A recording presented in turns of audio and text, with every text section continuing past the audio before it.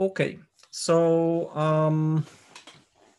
some of the lectures that we run, I ask you to watch something before. So last week we had a short lecture, and I asked you to watch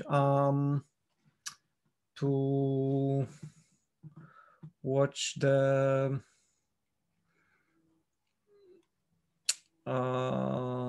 critical thinking lectures and check the write-up on the academic voice. I see that this is kind of formatted not nicely, so I will just quickly change that. Additional. So then those bullet points will be kind of nicely formatted. Yeah. So how many of you did that? Did you all watch it?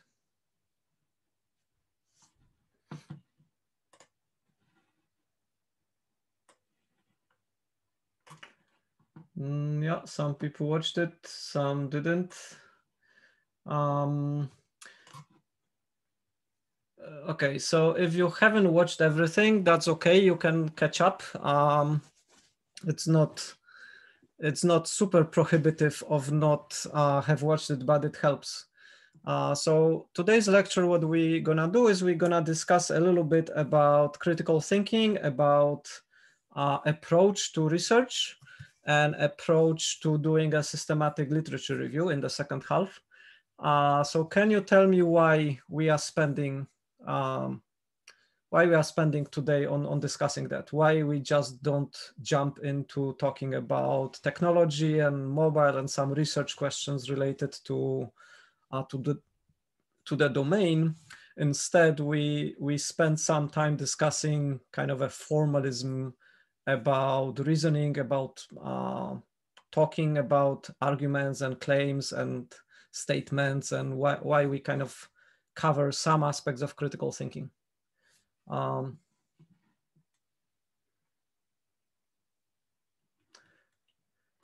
Yeah, so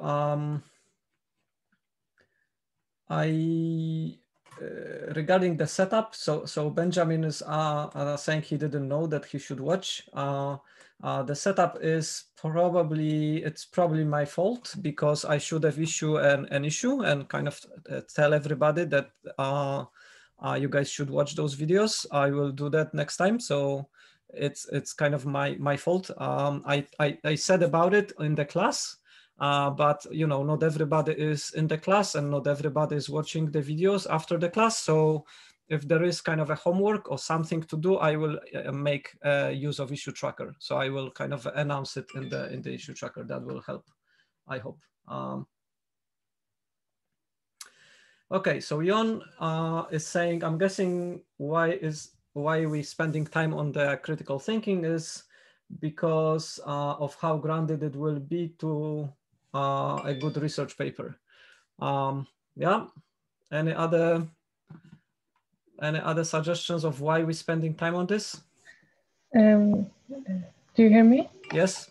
Yeah, the course is about research mainly, and this topic is like any other topic that some agrees with it, some disagree with it, some say that maybe thinks that some part of it is not ethical or ethical. So we need to study all the aspects before we go deep in it.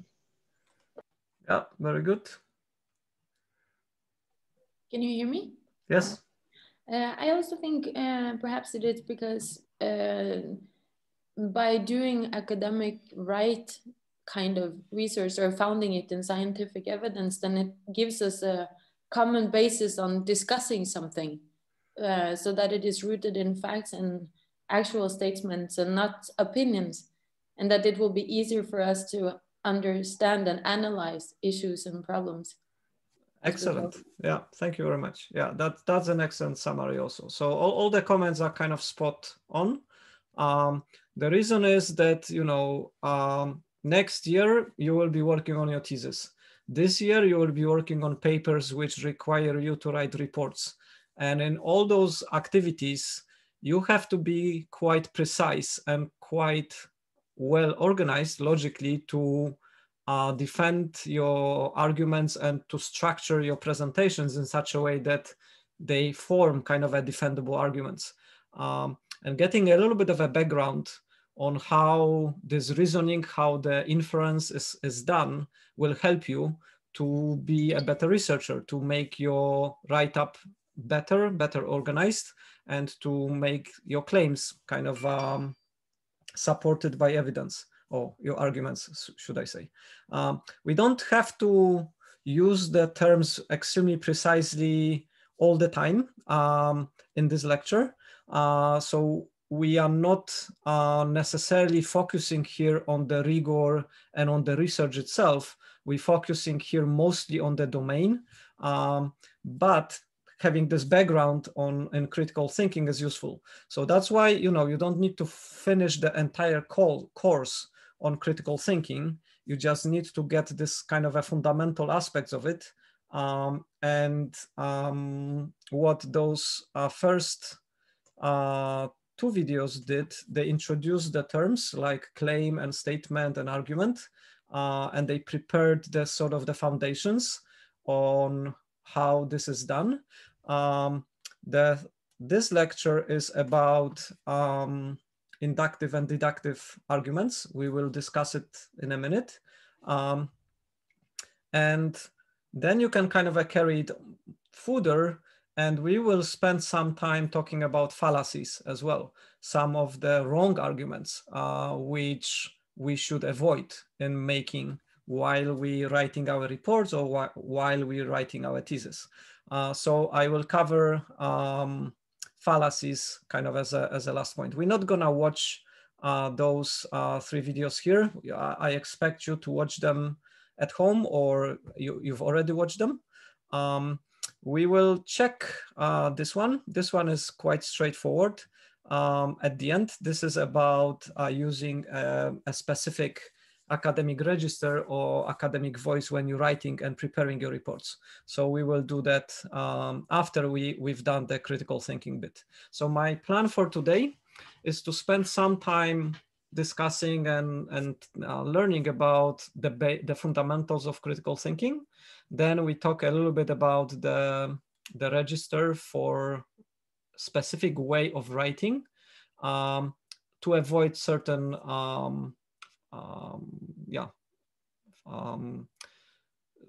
certain patterns which are not typical for academic writing. Instead, using a certain register or certain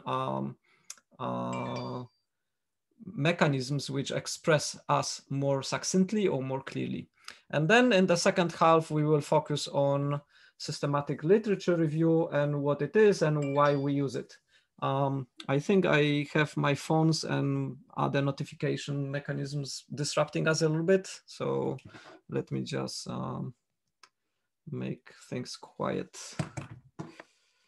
So apologies for that.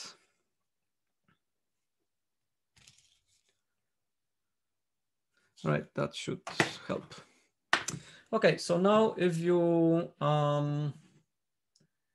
if I go here, just let me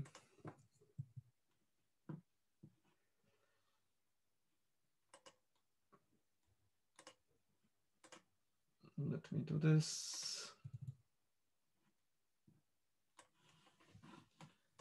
So you should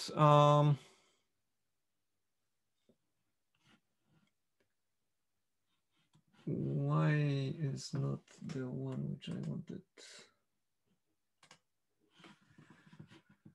Present. Yeah, perfect. So we will start talking about the fundamental terms. So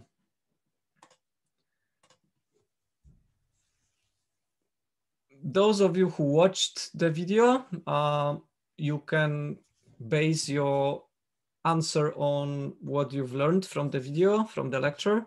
Those of you who haven't, just say what you think a claim is. I give you a couple of moments.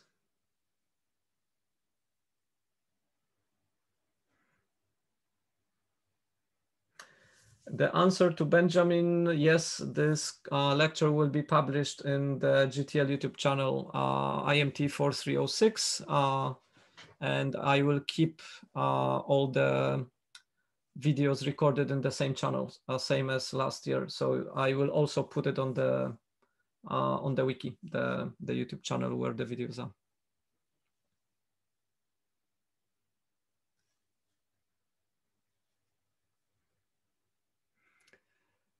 Good. So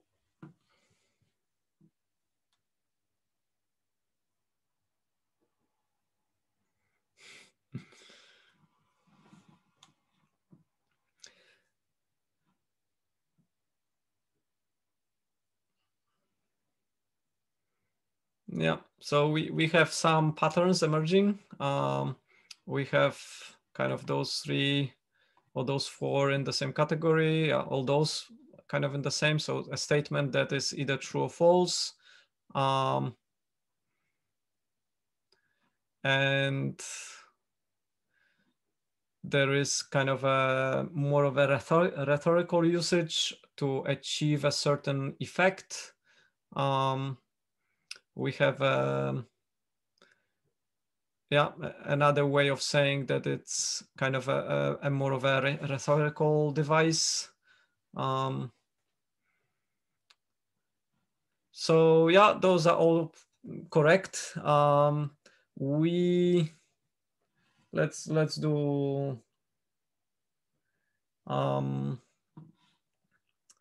let's do the next one, and we come back to this one in a moment. So is claim and statement the same thing? So in many definitions, you said a claim is a statement. So is claim and statement the same? What is the relationship?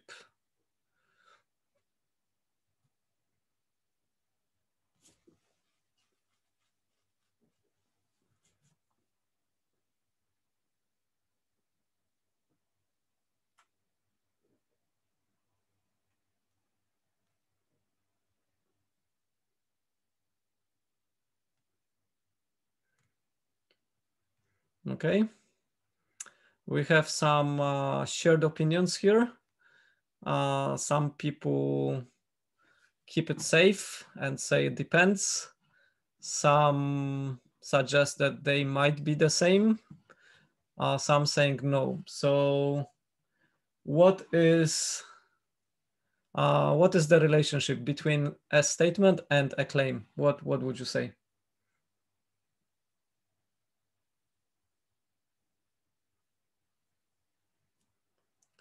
So Benjamin is suggesting that a statement is a general thing, phrase that does not specifically say if something is true or false, while a claim states that something is either true or false. Would you agree with that? You can raise the hand if you agree.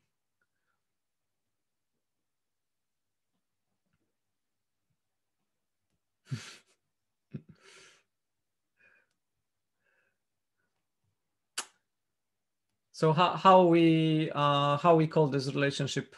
So if I say all claims are statements, but not all statements are claims, what is the relationship between those two terms?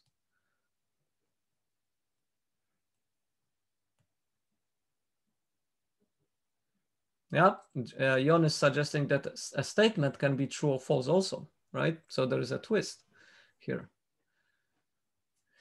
So a statement can be true or false. A claim, according to some of those definitions, can be true or false, right? So then that would mean that claim and statements are the same. But actually, a claim assumes it's, a claim can be wrong, but a claim is asserting that something is true. So a claim, by definition of a claim, kind of asserts that something is true. It can be shown to be wrong, which means the assertion is wrong. A statement can be either true or false. And a statement, or all claims are statements, but there are other statements. For example, I have a description, or I have a question, or I have an explanation. And those would be statements in a form of a statement, but they would not be claims, right? So, Besnik says claims are a subgroup of statements. Yes, exactly. That's how it is. So statement is a larger category and claims are a subset. And we have other types of statements in our writing. So we can use, we usually use statements to explain things. So we can have a description or explanation. We have statements in the form of a question, and then we have statements in the form of claims. And the specific thing about claims is that they assert that the statement is true, right? All right, so let's move on. So we established that claims and statements are not the same. Statement is a broader category. Claims is a specific type of statements. It depends, might be claimed to be true also, because we can say we are discussing claims and statements in the context of the colloquial use, not in the context of critical thinking use. And colloquially, we often use both. So if you look up the definition, so if I go and say, let's do claim versus statement, and if I go to a definition, like the first thing, so we say a statement is a declaration or a remark, a presentation of an opinion. Here we say a new statement of truth made by something, and if you compare it, they are quite, so this is not what we mean. Like, we don't mean it in the context of ownership of land. So this is out of the current context of how we are discussing it. We here say that it's a kind of a truth statement that needs to be verified. So even in colloquial kind of a dictionary usage, there is some sort of a difference. So probably it depends, doesn't really depend on colloquial or kind of a formal use, neither. So probably the only answer is, they are not the same. All right, so next.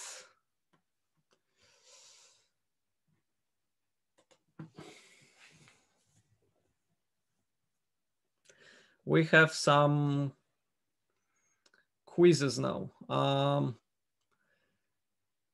So the lead character in Sigilla is a young girl living in miserable circumstances that abruptly become extraordinary after a night at a ball. Is it a claim or is it a statement?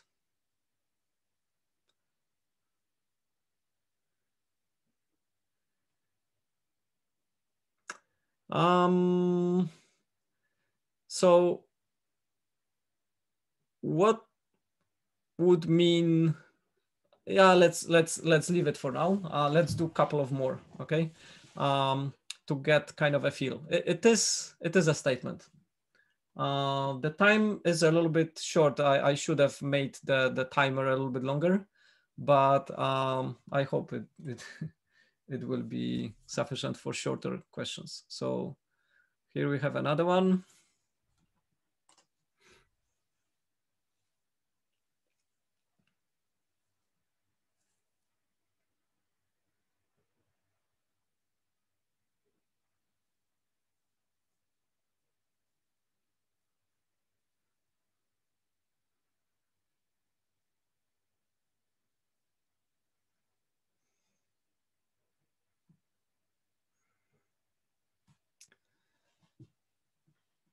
What would be the,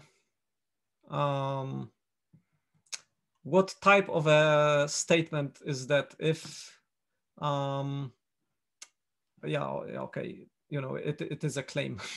So, but, you know, if it was an explanation, then it would be kind of a statement, right?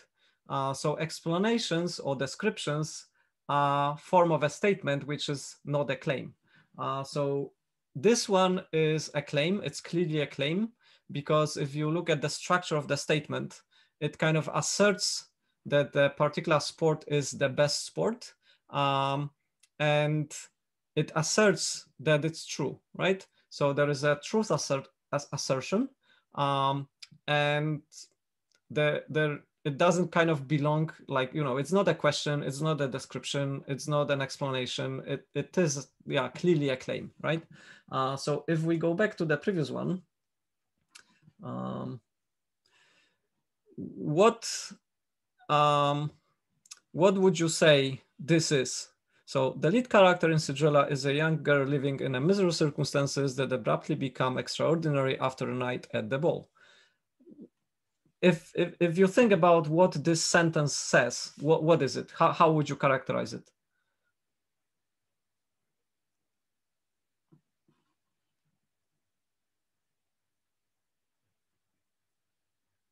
Yeah, it is a description, or it's an explanation. It's not really an explanation, it's rather a description. What a Cinderella is, like the story, what it is about.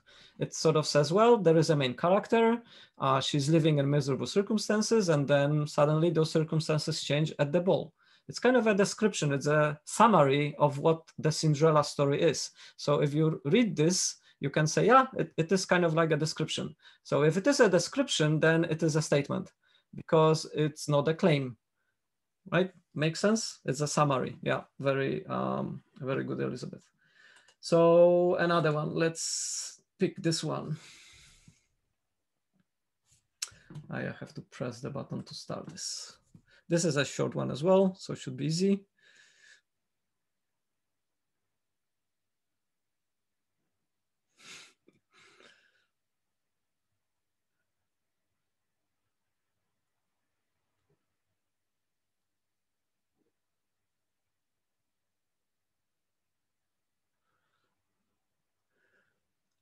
Yeah, it's a claim.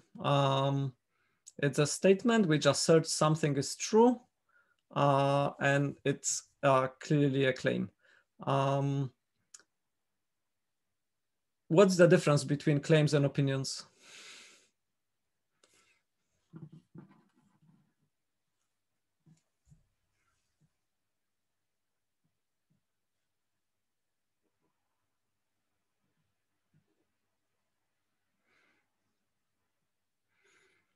So Benjamin says it doesn't start with I think. Lama says opinions can be claims, and both are true. So it could be an opinion if it was attached to somebody who has that opinion. If there was a person saying that, then you could treat it as an opinion. But if it's said like this, it's a claim, because we can't really say of whose opinion is that, right? Yeah, exactly.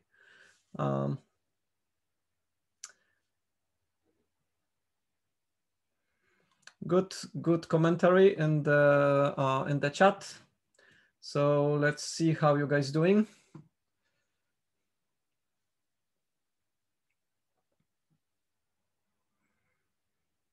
Yeah, quite similar, although we have some Casper and Thomas are kind of sticking out at front. All right, so let's do a few more to get a bit more feel. I forgot to click the second time. Ironically, in a surprising ending of the fascinating short story, The Most Dangerous Game, Rainsford once again assumes the position of hunter, and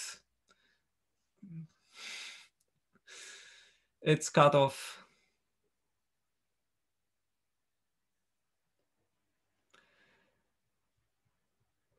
It is a description.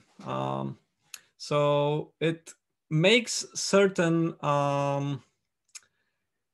it is a little bit tricky, because I didn't notice that the end of this is missing. That's where the claim was. The rest was just kind of a bit of a waffle, right? So there are some kind of elements in here. So we have some sort of opinion or some sort of claim that something is ironic, something is surprising, and then so we have kind of a preamble, and then yeah, so it is broken because the answer was actually in the part that is missing. So let's skip it.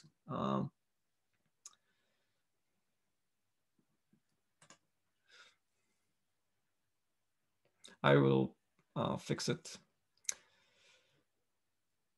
Poet, there is a typo. So Robert Frost, an American poet, has his work originally published in English before it was published in America.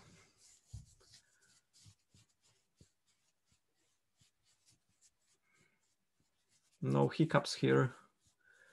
It's a statement, right? So it is a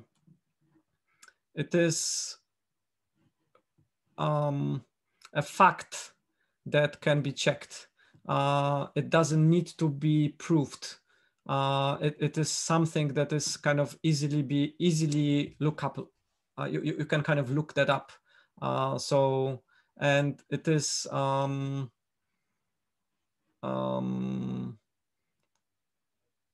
yeah, it's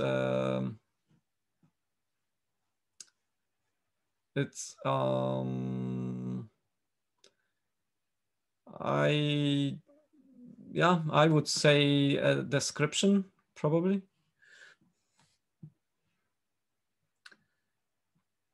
Yeah. Okay, next one. This, I hope it fitted as well. Some of them have been longer than the limit. So let's see.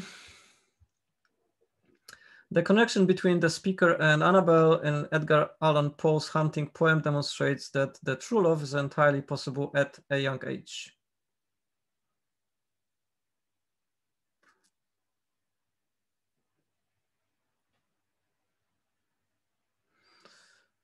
Yes, it is a claim.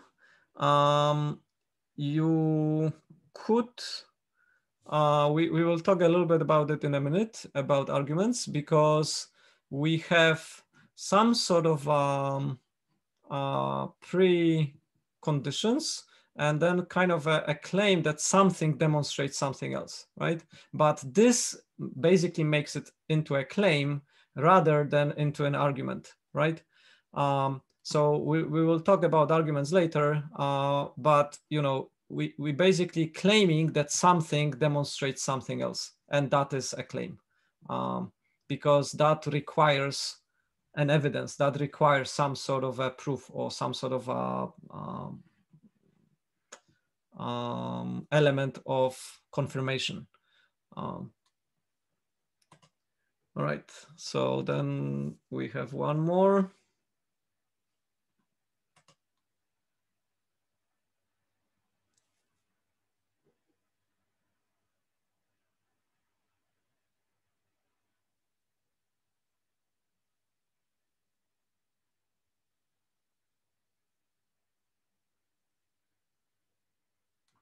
Yeah, another hiccup.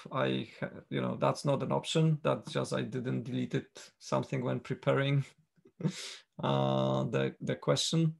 Again, it's a claim because we have something that expresses something else, right? So we have kind of a structure of such, you know, of claiming that this expresses this. Is it a fact? No, it's not a fact. You need to provide evidence that this expresses this. So if it is not a fact, then it's a claim. So it was kind of a similar with the other structure where we had that something demonstrates something else. Again, that's kind of a claim, right? So the question from Shurai is, so can a perfectly verified claim be considered a statement, or you mean a fact? Because statements can be wrong. I can have a false statement and it's still a statement. But a fact cannot, like, we distinguish between facts and claims.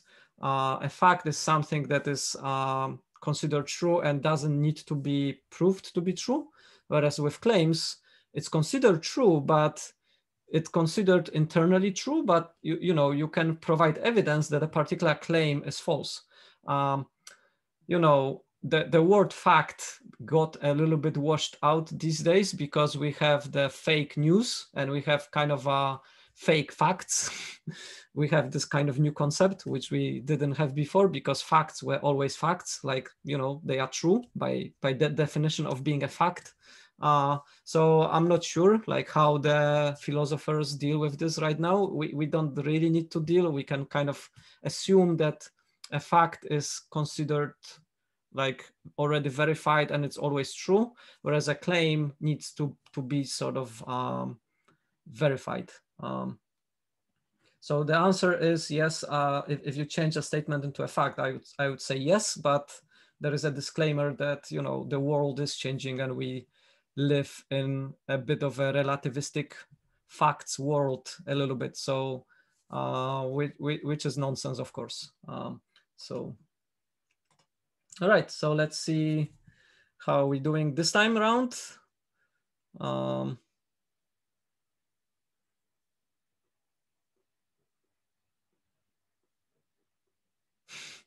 So Ben took the kind of a trigger finger working better and he took the lead. Excellent, congratulations. Congratulations, Ben. So I took those from this quiz. You can check, there are like 20 questions and you can kind of test yourself on those longer ones, which I kind of broke. So now we have, I kind of allured to this a little bit. What is an argument?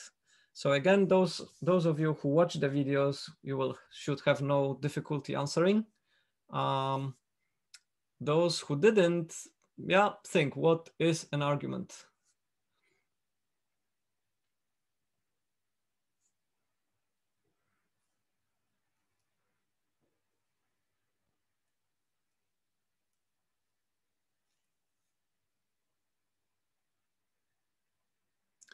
A group of claims that we use to support our main claim. Yeah, a chain of claims. So just a chain of claims,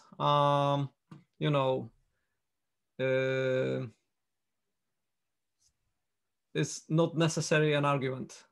So you need this element of connecting the claims with a claim, right? Yeah, so a series of claims that ends with a particular claim, with a particular conclusion. So that's what an argument is.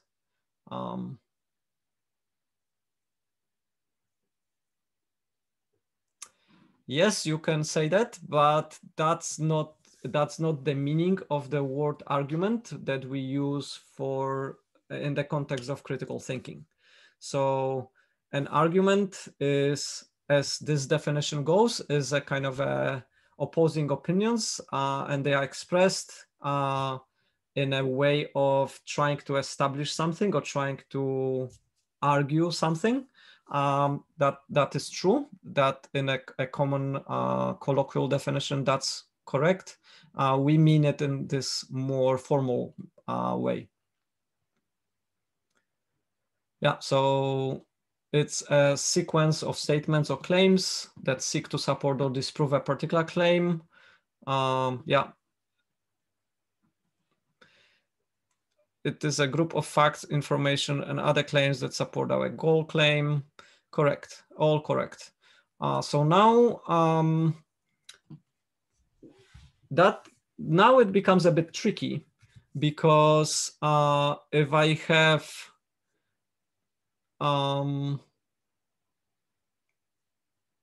have just one claim and I say this claim supports and proves this claim, would you consider it an argument, or one claim supporting my conclusion doesn't make it into a valid argument? Would a single claim argument make it an argument, or it would not be sufficient to have just one one claim.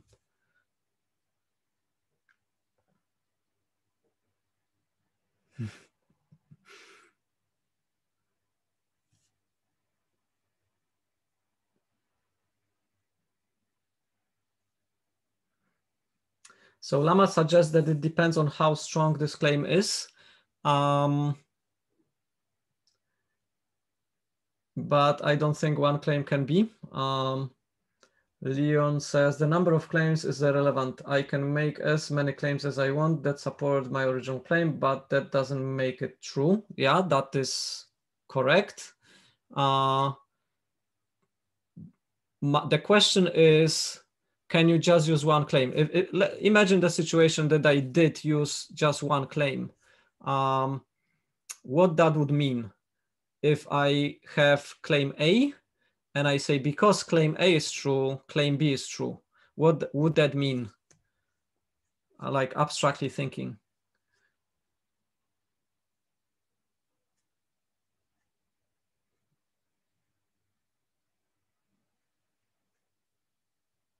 It's really hard for me to think of a argument that would make sense. I can make arguments that don't make sense. So for example, I can say, outside I don't see a sun.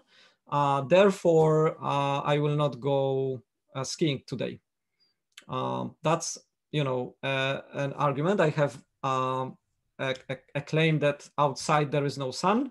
And then another statement, claim that I will not be skiing today, and I joined them. And that does it make it into an argument or not?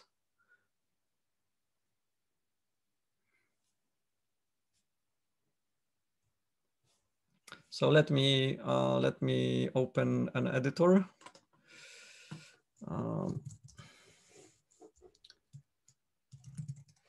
So let's do this. So I have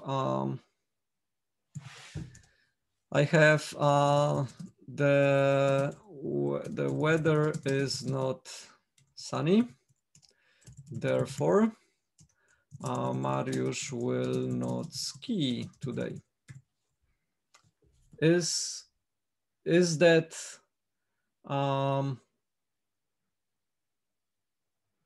an argument? Is it sufficient for the argument to have just one claim to support my concluding claim?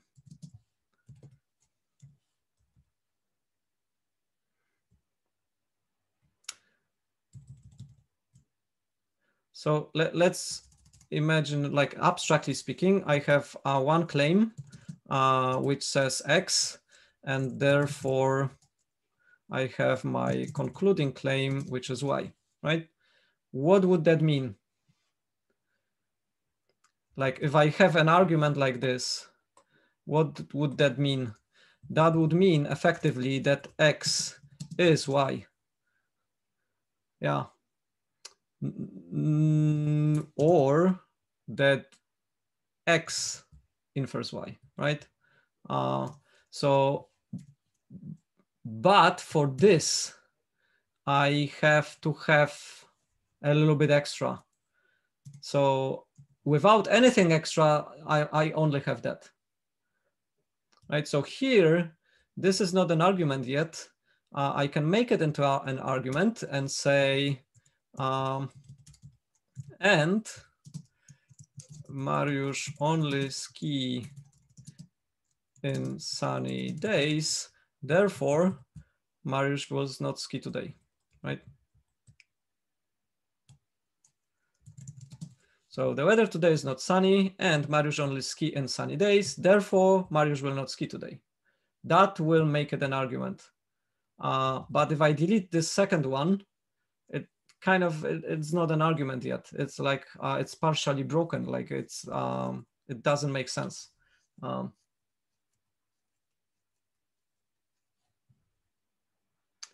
So Elizabeth suggests I will copy that so everybody can see, because the people watching the video will not see the chat. So here we have another example.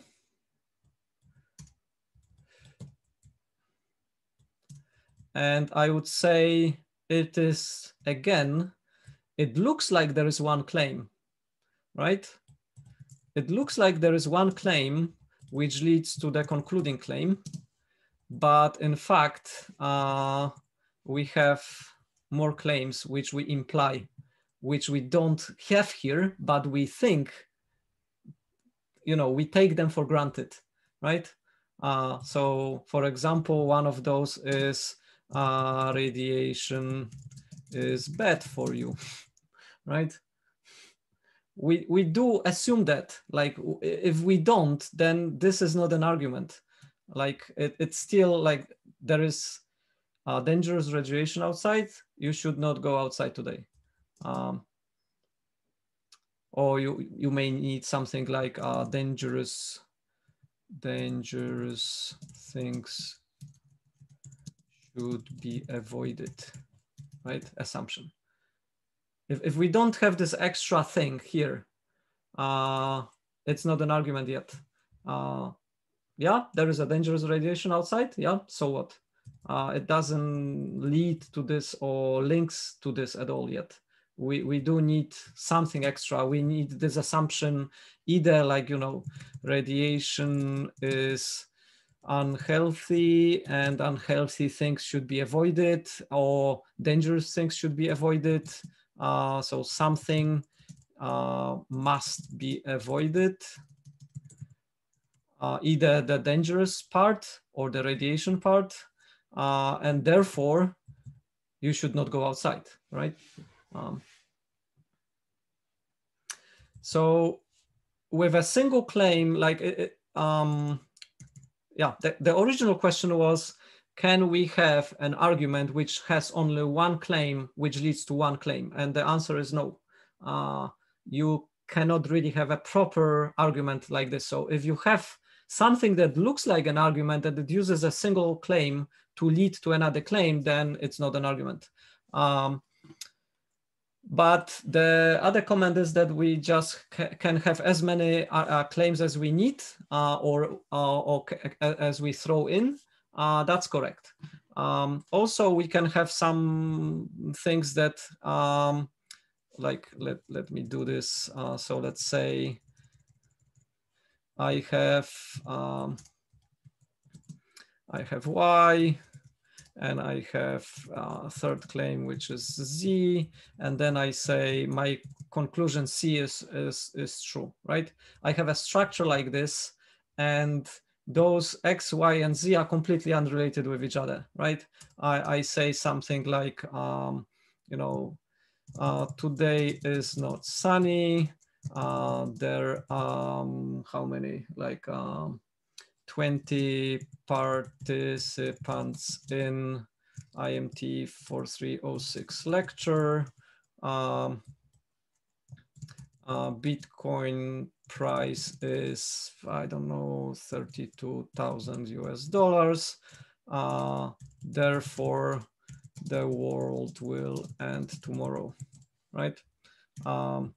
Is that an argument?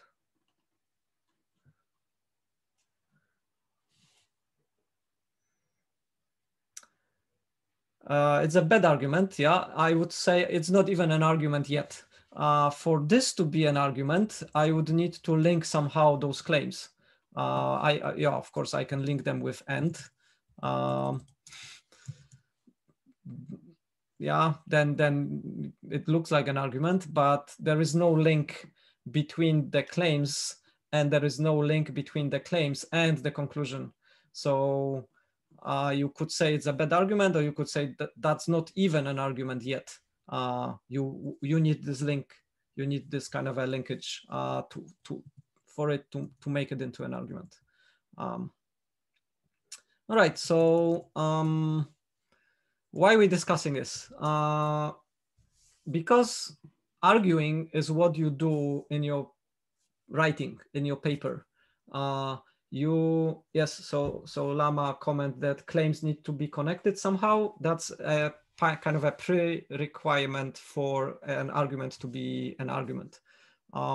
We can have, bad arguments, we can have weak arguments, we can have things to do with arguments, but typically we don't want the argument to be broken just fundamentally. So again, if I have claims A, B, C, and therefore D, I want them to be debatable. So for example, I may have some weak evidence for A and strong evidence for B and C. Therefore, D, I may have kind of a weak support because A is weak, right? I want to do this type of reasoning and I want to do this type of discussion. I don't want to be discussing things that are completely unrelated in this kind of way. So if I don't have a proper argument, any subsequent discussion about this argument or any subsequent sort of analysis or whatever you have to do, yeah, it's already broken. Like you already starting with a kind of a fundamentally broken system. But if your argument is correctly structured, if you have kind of a good structure of your argument, and then you can demonstrate that we have weak evidence, therefore that undermines D. But if we can demonstrate, so you can say originally, that was the state of the art I did work for A, right? So in my master thesis, I've done kind of a lot of work to demonstrate that A is supported. Therefore, I kind of strengthen D, right?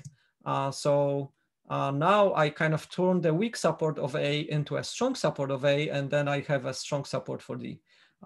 So then it kind of makes sense. And that's what we want. We want the arguments to be kind of a properly organized and properly structured. Okay, so let's have a break. Let's come back 2:15, and we will continue this discussion about arguments and about the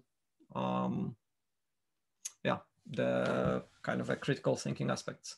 So 10 minutes break, come back at 2:15. So let me set up a timer. And we will have 10 minutes.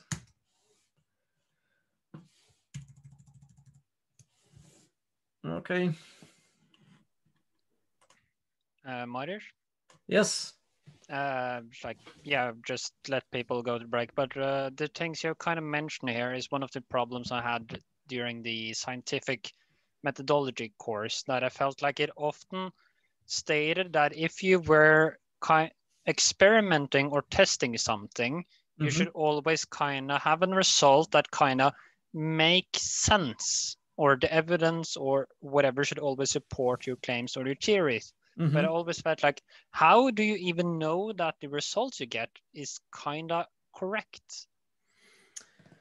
Yeah, that's a very good question. And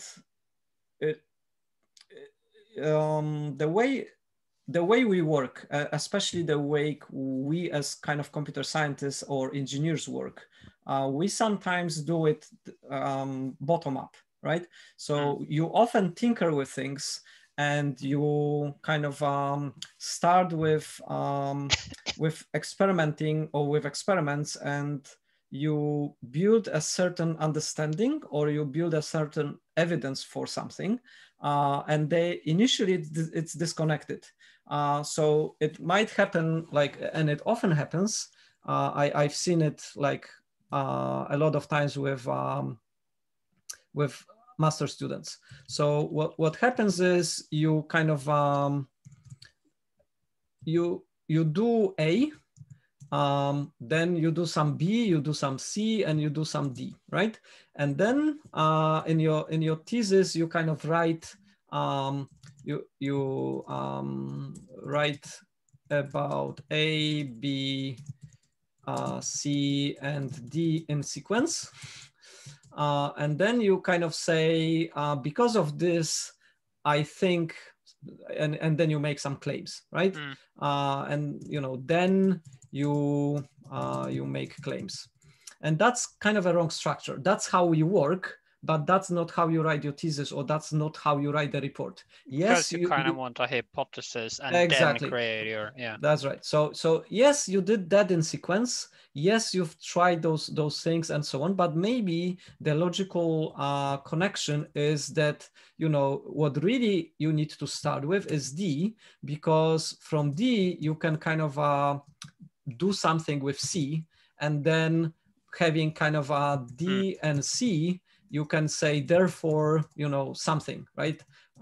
So we reorganize it, like the chronological order doesn't matter. The order in which you've done your experiments doesn't matter. What matters is kind of a logical connectivity between what you have and what it leads to. And also sometimes what it leads to is not,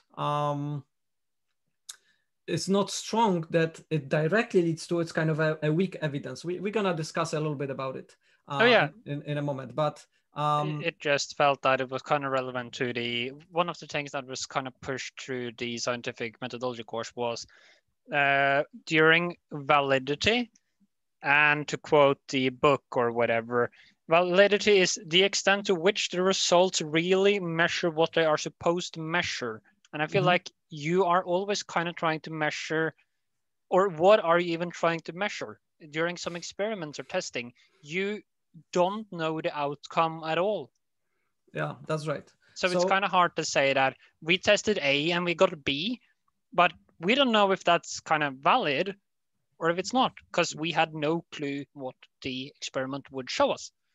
Exactly. So, you know, there are three things here. So one thing is how you present your results, experiments, and data, and like your work in general, right? And you always present it in the logical, structured way, the way the course was telling you, right? Yep. That's how you present, okay? The second thing is how you work, right? And here you have kind of a top-down approach in where you start with some hypothesis or some predefined questions, and then you design the experiment to either prove it or disprove it, and then you execute it, right? Yeah. And that you can do for some things. You already know, like, for example, you did that for your bachelor with some of your experiments with perception or some usability, right? Yeah. You know what you need to measure. You set up your experiment, you measure it, and then you have evidence whether you support it or not, right? But as you mentioned, I don't know if you entirely remember our bachelor, the last bachelor project we had together, where we were supposed to measure what is best, A or B, and then suddenly C appeared and just ruined the entire thing. Exactly. So then you're doing it bottom up. So bottom up. And then exactly that's what you said, right? You kind of comparing A and B. So you're saying A versus B, and then suddenly you have C, right? So, you know, people are testing some drugs for heart disease, and then suddenly they see, you know, the male participants have erection, right? The drug is kind of good for, you know, keeping some things up. So, and they invented Viagra, right? They were not actually doing any experiments with the drug for erection problem. It was kind of a negative side effect of another research, which was about heart disease, right? So then you kind of revert it. You again start doing something else. So if you're doing, you know, A versus B and C shows up, well, you have to change your original questions. You have to change your top-down perspective, right? Oh yeah, we had to redesign the entire thing because exactly. C appeared. I mean, it took us a while to actually understand that C was an actual result and not just an accident. But it was still kind of, oh, this is new. Yeah. Now what? That's what is kind of exciting in research, that if we knew everything from, you know, from before, and we do everything top down, well, you know, we would need to do research anymore, because it would just be done, right? But it's not. So we know certain things which we can plan top down, but not everything can be planned top down, and not everything can be done top down. So you do have this element of unexpected, and you do have this element of discovery. But again, when you have that, You don't say, oh yeah, we were doing this and this and this happened. No. You kind of go back and you present it in a logical way as if you already knew that, right? Yeah. So, often we need to do this way, because that's how you present your arguments and that's how you present your results, but that's not how things happen.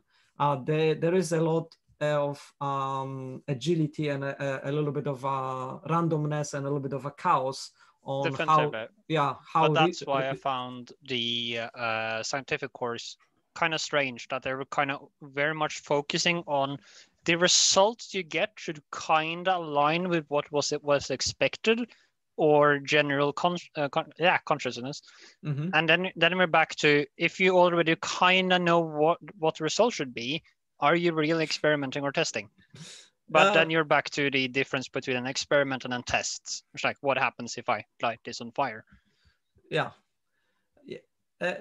As I'm saying, like sometimes you do have controlled enough experiment that you don't have those unexpected things. And then you're following this kind of a ideal methodology, right? So you're saying, I have my null hypothesis, I'm collecting my data, and I'm either proving or disproving the hypothesis. But sometimes it's not as clean. And if it is not that clean, just carry on with the work. And once you know, then you make it clean again, but then you change the frame of reference. You now not doing A versus B versus A versus B, you're doing A versus B versus C, right? Yeah, or change it so you can do a proper A versus B. Exactly. So yeah, it's an iterative approach. It is, yeah. But yeah, thank you. You're welcome. So we almost used up the break for chatting about the reality of doing your projects. And I mean, you need to do both. You do need to do this top down at some point as well. And also, like for presentation, for writing about it, you have to pretend that you've done everything top down, because that's the way you actually present your stuff in the master thesis. So even if you didn't, it still appears as if you did, right? Which is kind of counterintuitive, because it may feel like you kind of hiding something because it's not how things happened. But nobody really cares how things happened. What we care is what's true and what's not true, right? So, I mean, I don't really care, when you did your experiments, how you did it, what you've been eating while you've been doing it. What I'm kind of interested is like, okay, what I can learn, what is true that I didn't know or I didn't have a support for, that you demonstrating that is true or false, right? That's what is important at the end of the day. So don't write your thesis as if it's like a chronological thing. Always write it as if it is a logical thing. And that's what the course was about, to kind of force you to this logic. But as I'm saying, that's not how we work. That's always how we present the work, but that's not necessarily how we work. The iterative approach should be relevant again in the methodology subchapter, shouldn't it? Or how you attack the problem statement. Correct. Yes, correct. But you should still have it in a chronological, this is the complete thing, in your conclusion, etc., and results. In the plan, the chronology is important, and the execution of your plan, of course, the chronology is important. But you, in some, it depends how you, like, what is the original research question and how much variability you have in there. If your research question is quite well framed and you don't have a lot of those unexpected things, you just need to kind of reframe it slightly, then you can kind of pretend everything was top down from the start, and then you just kind of change your top title and slightly reframe it kind of at the end of the process. And you sort of pretend that everything chronologically was done as it was without discussing this adjustment. But if your research topic is in the area of emerging technologies or emerging things that you actually don't have this well-framed frame of reference to start with, and you're doing this iterative approach, then of course you should explain like how your main hypothesis was modified or was changing throughout the process. Then yes, the chronology will be kind of an important aspect of how you're presenting your final results, right? Does it make sense? Yeah. All right, so let's continue. So I have another question for you, an open-ended question, which is, what is a fallacy?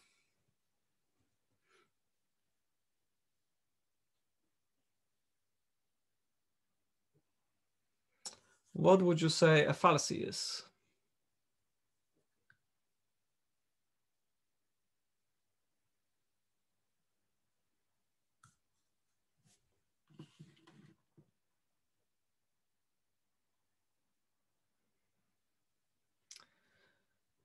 A false statement.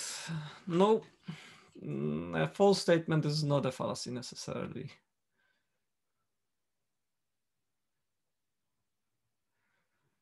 Trying false claims to support the arguments or relative claims, a wrong claim, invalid statement. All right, so let's first establish, is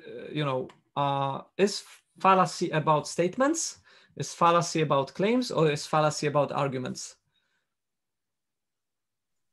Arguments.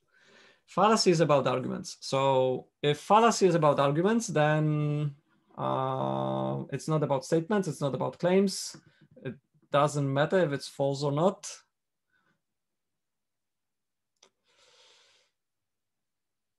All right, so first, actually, I was the one who wrote trying false claims toward the argument, but it was supposed to be irrelative claims. Okay. Is a logical, it is a logical falsehood that uses logic to undermine reality. Yeah, there is something to it. An argument which uses faulty logic to support a claim. So those two are kind of linked. An argument based on false claims. There is something to it as well. But not necessarily false, okay? So let me just bring up, let's just Google it. Fallacies, list of fallacies. So we have a Wikipedia page. So we have, okay, so the definition, according to Wikipedia, says a fallacy is a reasoning that is logically incorrect, undermines the logical validity, and blah, blah, blah, right? Let me hide it for a moment. So give me an example of a fallacy, like from your real life experience of an argument which is based on fallacy, like some simple one.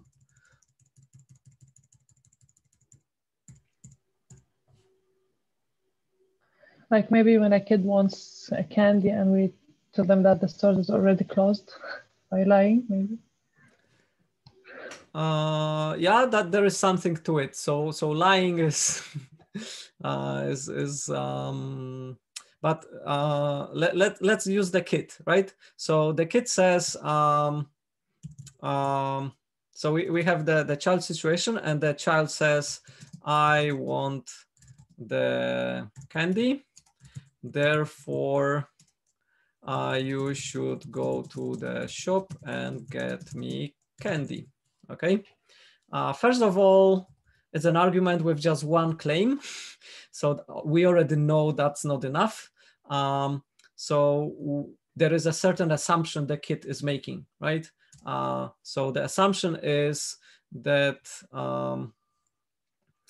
candy is very important to me.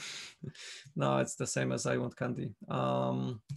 What is the assumption that we are making here? Any suggestions? It's kind of an important assumption. So the kid wants candy. What will happen if the kid doesn't get the candy? I will not stop crying. Yes, so I am emotionally distressed when I do not have candy, right? I will continue to cry. So this is the argument the kid is making, right? The kid is making an argument saying, I want the candy and I will be crying because I'll be emotionally distressed when I don't have it. Therefore, you should go and get me candy, right? And this is a fallacy. It's called emotional reasoning, right? The kid is doing an emotional reasoning, appealing to emotions. Appeal to emotions is something else. So appeal to emotions will invoke emotions in the kind of receiver. It will kind of evoke some things here, but you can have it. It is linked, but we kind of have this. We can fix it by adding additional things. So we can, for example, say when and all the claims are connected with and here. So I want the candy. I am emotionally distressed when I don't have a candy. I cry when I am distressed. You do not want a crying kid. Therefore, you should go to the shop, right? The kid could make this argument, right? And implicitly, it kind of makes this argument, right? And we can turn it into appeal to emotions by saying you feel better when your child does not cry, right? So therefore you should go to the shop and get me candy. It's kind of follows logically, but it's a fallacy. It actually doesn't make logical sense to an extent. It's a very demanding kid, yes. So emotional reasoning or appeal to emotion is kind of a fallacy. In general, anything to do with emotions has nothing to do with reasoning. So, if you see some arguments and you have some arguments which are therefore C, and any of them has to do with emotions, most of the time, unless you're actually arguing about emotions of psychology context or of some sort, that most of the time is a fallacy. What are the types of fallacy you have, which often happen? You can have an argument like this.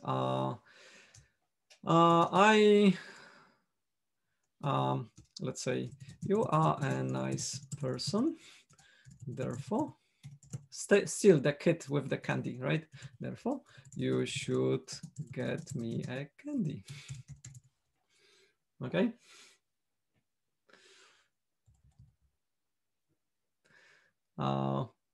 What is that?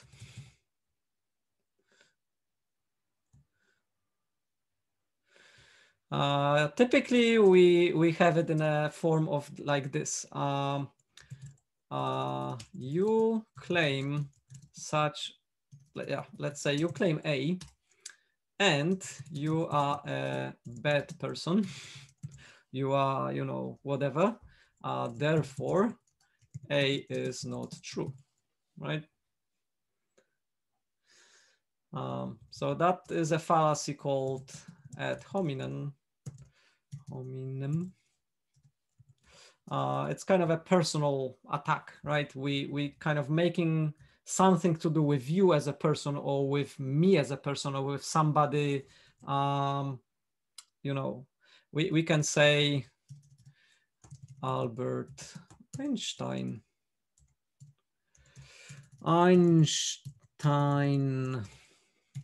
claims A, therefore you know, and implied, again, implied, you know, and Einstein is a world-known genius, therefore A is true, right? He says, you know, the best music instrument is violin, therefore violin is the best world instrument because Einstein said that, right? Appeal to authority, exactly. Authority, and the list goes on, right? So we have this kind of a list of patterns of arguing which are demonstrably false because they have something fundamentally wrong with them, right?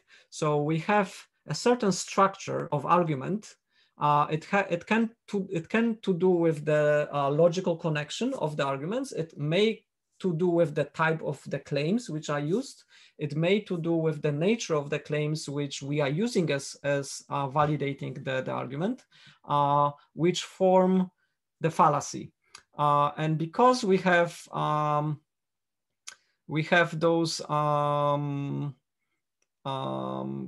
and informal fallacies, being aware of them helps you to be a better researcher and a better author, because you will try to avoid falling into a pattern that you should not fall into, right? So Benjamin says, fallacies when you discard an opinion due to them using fallacies. Using fallacies does not always invalidate the argument. Of course, yeah. I mean, that is a good point. I was talking about the fallacy, not fallacies as a yeah, yeah, fallacies. Yes, that's right. So you know, I mean, yeah. So in general, you can have this. In general, you can have something like this: A, B, C, therefore D. Okay, I have an argument, and then somebody says I can demonstrate that A is false. Therefore D is false, right?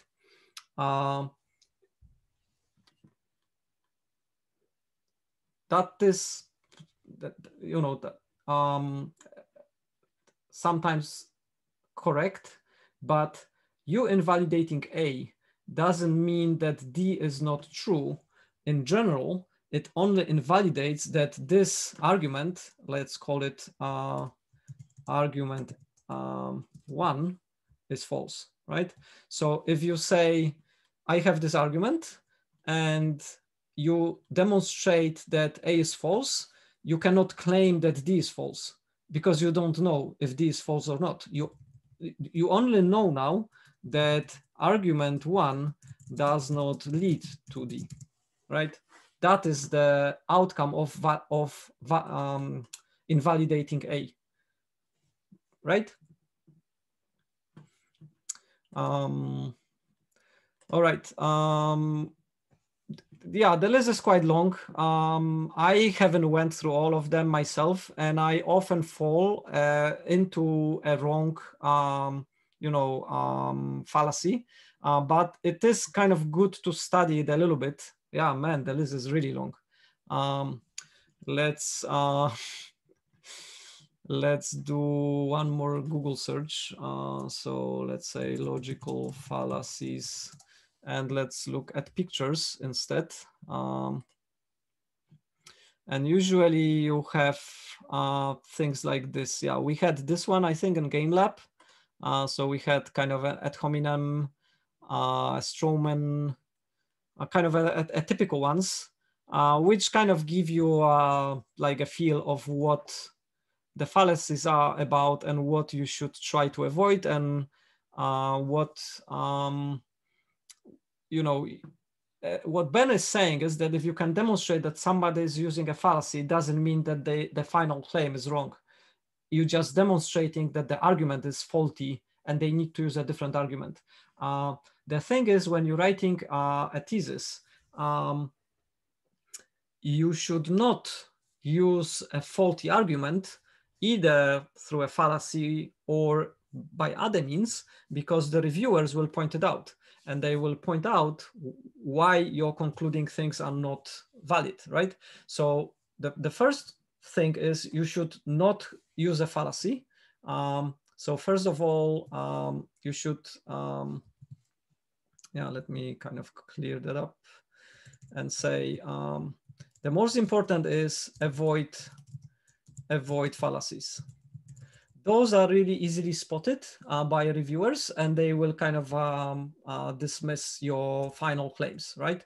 The second thing is you have to assess how strong your evidence for claims is and how strong your conclusions are, right? So often than not, we don't have, like, if we have A, B, and C, let's say a very general abstract structure of your thesis, and you've demonstrated N, B, and C, therefore D, you have to be aware of limitations of your demonstrations. So even if they are connected logically, everything is fine. Certain evidences are not making those into facts, right?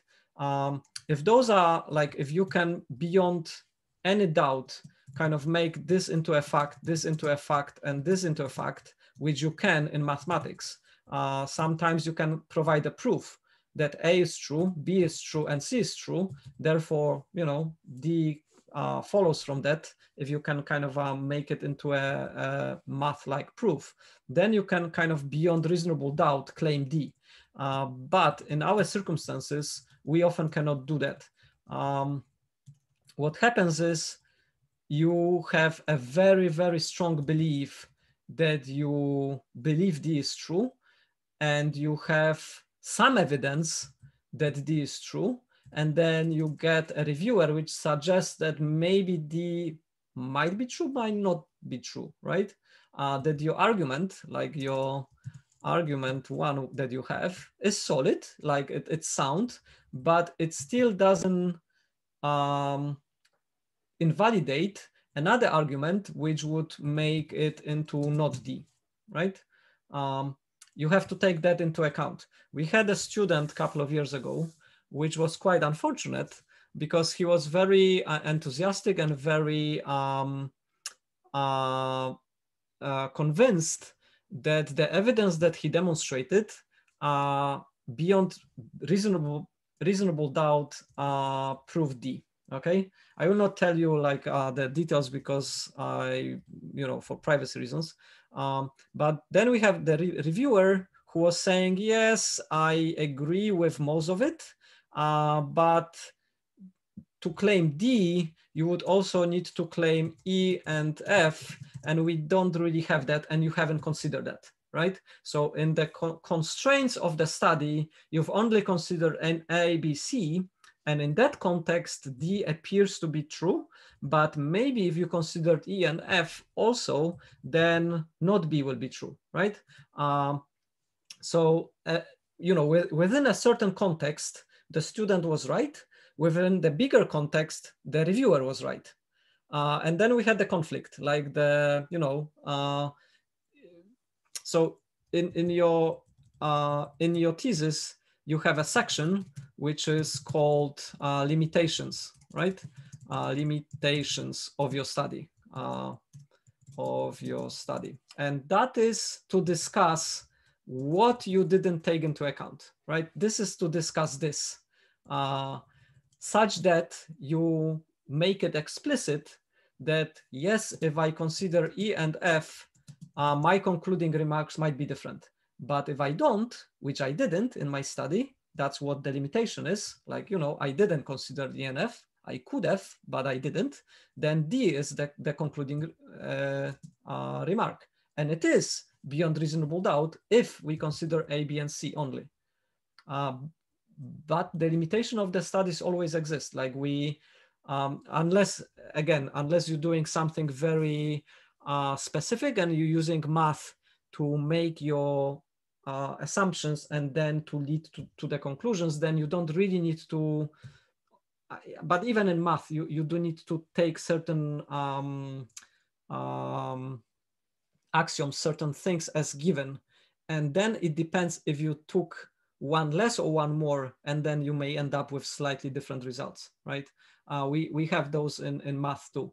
We have certain theories which are true for set theoretic math if we take certain assumption in or not.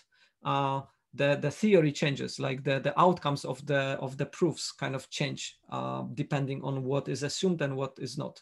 Of course, all the assumed things are kind of evidently true. We you know, in math, we don't assume falsified things, but including or excluding particular assumption changes the rest, and it's the same here. So bear that in mind. All right, so one final thing, any comments on that or questions on this so far? Yeah. I do have a comment about the fallacy part. Yeah. Especially about the fallacy. Oh shit! What's it called again? The expert opinion one, basically. Mm-hmm. As you mentioned Einstein specifically, so I'll just continue using that one. Yeah.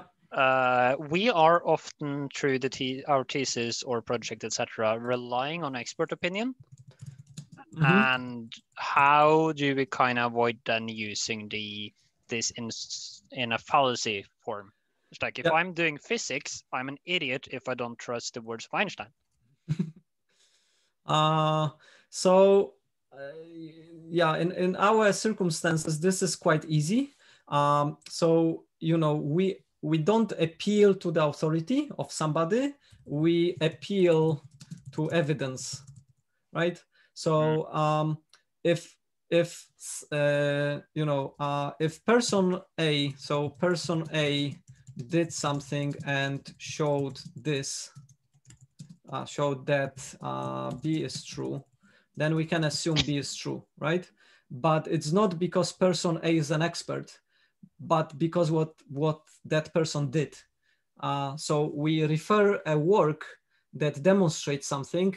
We don't make the claim on a person itself, or herself or himself.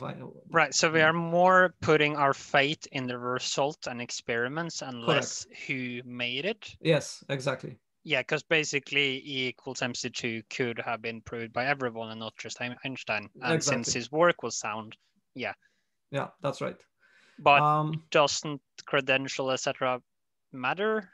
Or should those not actually they should not matter. Yeah, they should not matter, and they should not be taken into the account at all. Right. That said, there is a small twist to this.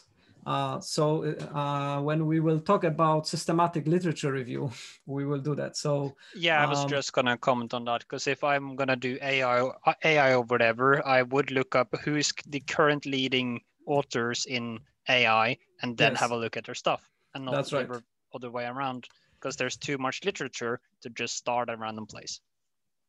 So there is something called bias, okay? And bias is something that unfortunately is a big part of our work as researchers. We need to deal with it. We need to deal with it on our personal level. We also need to deal with it in our research, okay?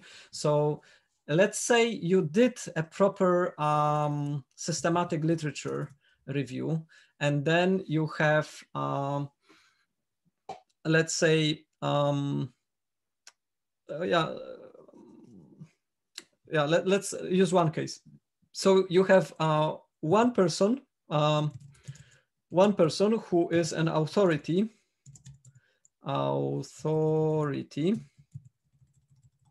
which claims A, right? And that work, let's say, is cited by, I don't know, let's say 1,000 people, right?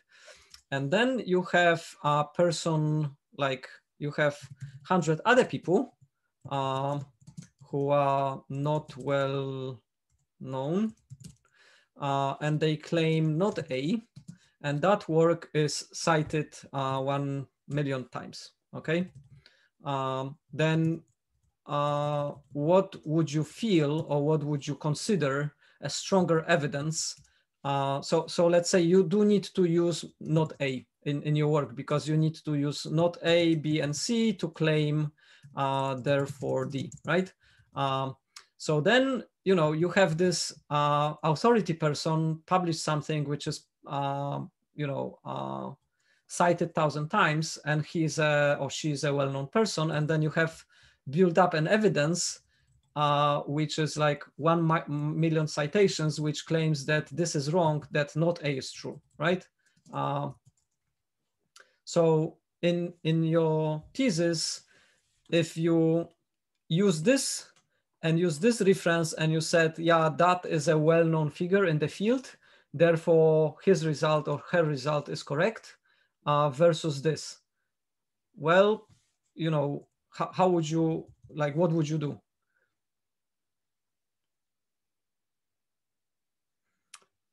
Well, one thing here important is the chronology.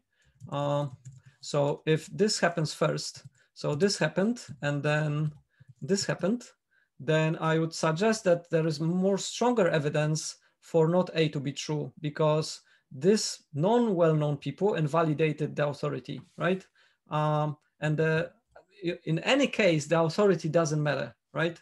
This can be neglected, right? I have a person A claiming something and I have 100 other people claiming the opposite. I would probably go with the majority, right, of the evidence. How you weight the evidence is important, and you can make it arbitrary. You could, as long as you make it explicit, you can kind of deal with bias the way you want, but you have to kind of explain what was your reasoning and why you decided to include not A into your work.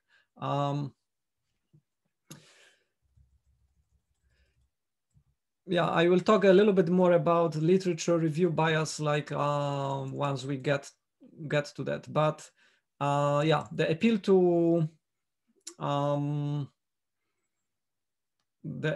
to authority is a little bit tricky, and using metrics like citations as a measure of how risky it is to claim A or not A, depending on the citation things, is also a little bit risky.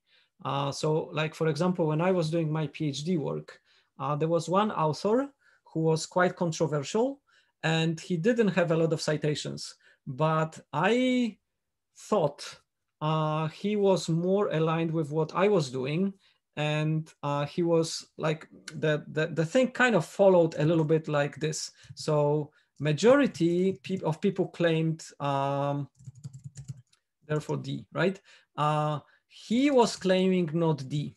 And you can say, yeah, but you know, that is easy to resolve because you have this ABC things, but he was saying A, B, and C are correct. The people who claim D on this argument are correct with A, B, C, but I'm also claiming N and F, and therefore I'm claiming not D, right? And in my work, I was using not D, even though the bulk of work and majority of the published work was claiming D. This is, it had to do with the machine learning and with the certain properties of how efficient a machine can learn something, right? And majority of people don't constrain how much space the machine has. They kind of assume the machine can use infinite space. And under this assumption, D is true. But what he was saying is, he was saying that the machine has a constrained memory, and the machine also has a constrained time life, such that, you know, the size, the space and the time are both constrained.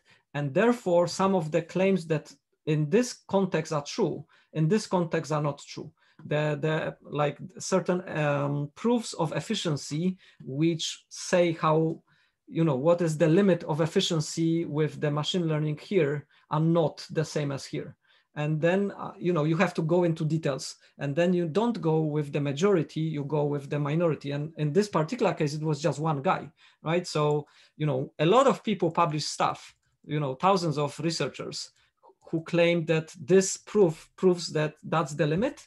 And there was this one guy claiming not. And I had to go kind of in detail of why he was claiming the not and why the not was true in my work, right?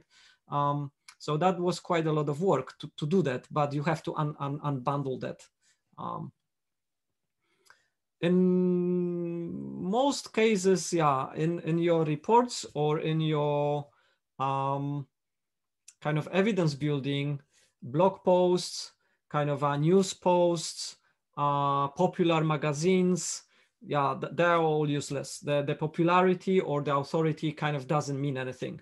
What works is evidence. Like if somebody demonstrated something, like you can point to the result, that's what counts. And that's the way you avoid falling victim of the kind of appeal to authority fallacy. That was a bit of a lengthy rant, I guess, but I hope it answered your question. Yeah, cheers. All right, so the final thing that we need to cover about not fallacies, about arguments is easy. We have typically two types of arguments. We have a deductive and inductive arguments. What is deduction in mathematics? Do you remember some proof kind of things that you've done in math classes that were deductive and some that were inductive? What is the general difference?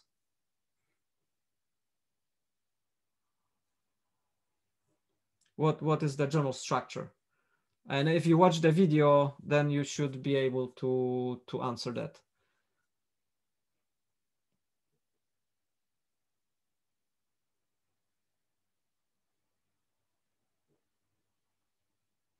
So yeah, classic. Let's use a classic.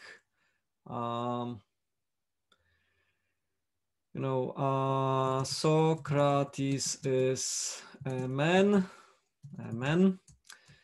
All men are mortal. Therefore, Socrates will die. Okay. We have two claims.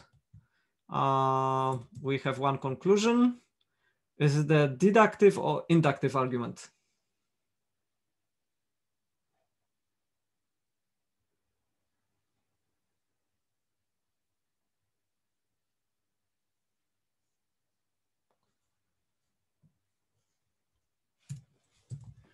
Let's do another one. Let's say Benjamin will die, Mariusz will die, Sophie will die, all predecessors of Mariusz that do not live anymore died. Therefore, all men are mortal.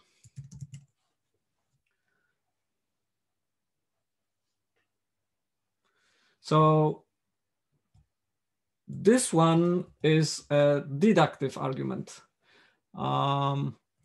This one is an inductive argument, right? Yeah. What's the difference? What is kind of a general structure here?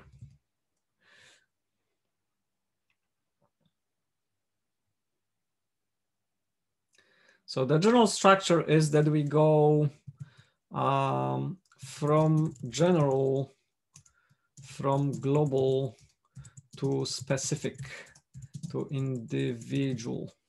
And here is the reverse. So here we go from individual, from specific to general, to generalizations, right? Here we already have from generalizations we have some claims kind of that about specific or individual. Here we do the opposite. So the general structure of deductive arguments is from more abstract, from more general,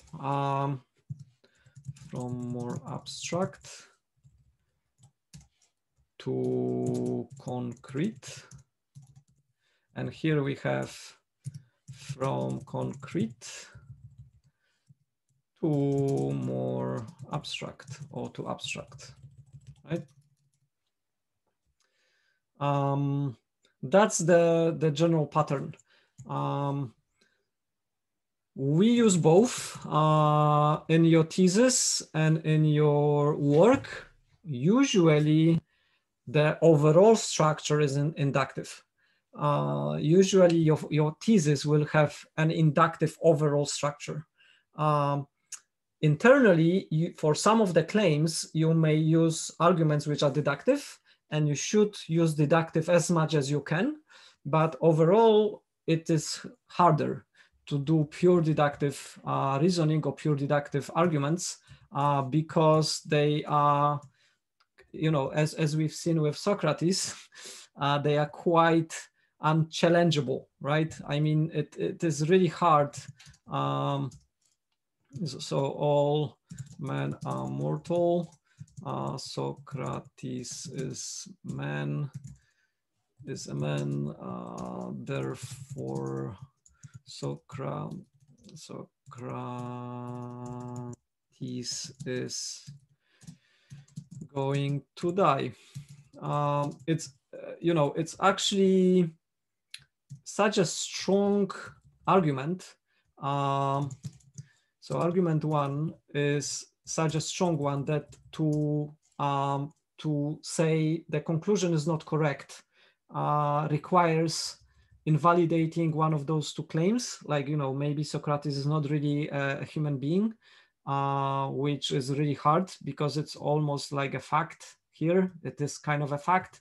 And then about mortality of people, in fiction, not everybody is mortal. We have those characters which can live forever, but yeah, you see where I'm going with it. It's really hard to undermine this argument because the claims,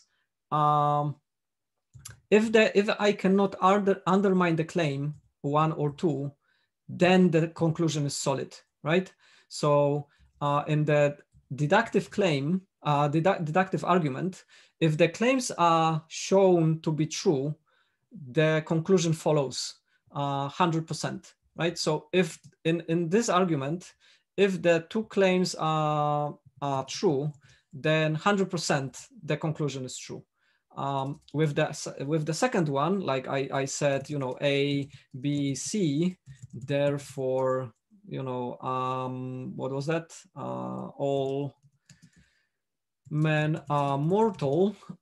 It's a little bit harder to say that because my claims, this is true, this is true, this is true, I'm going to die, Ben is going to die, and then whatever, my grandparents died.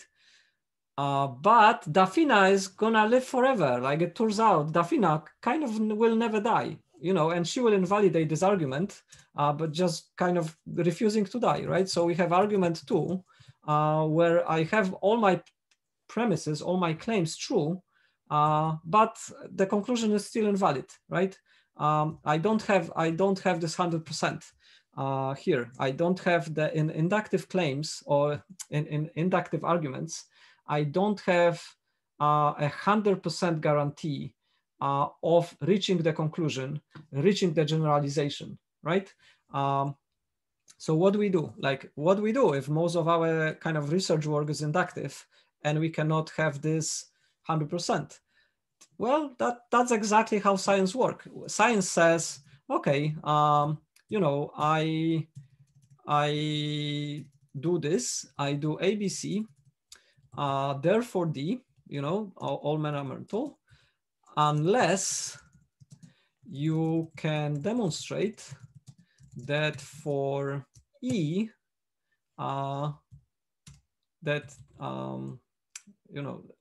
you can demonstrate that E is true, right? So you can say there is a claim, and the claim is E is my claim for this mortality thing. E says if there is person that never die or never died, right?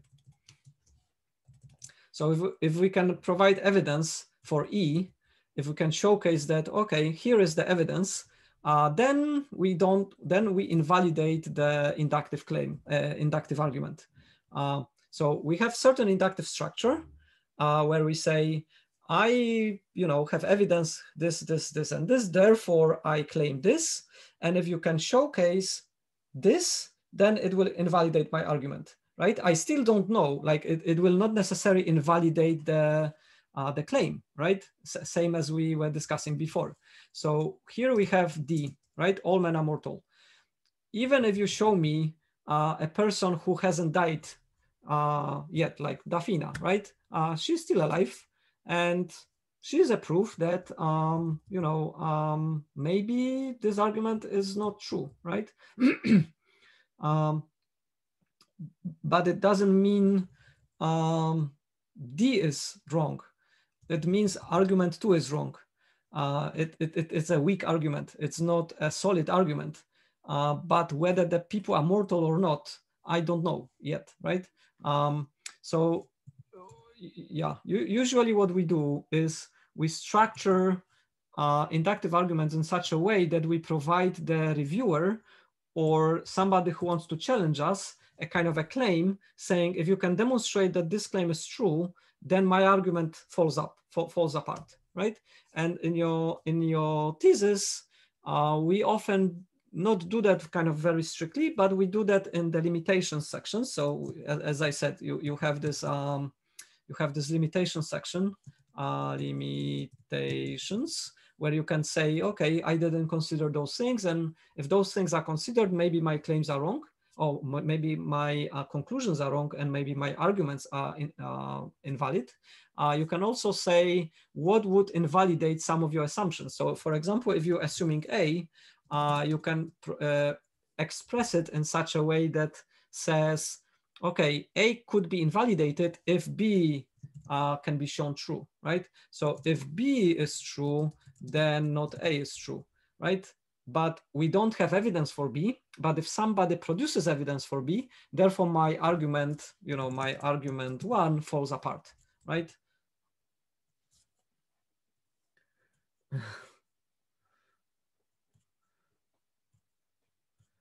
Exactly. So Jon is making kind of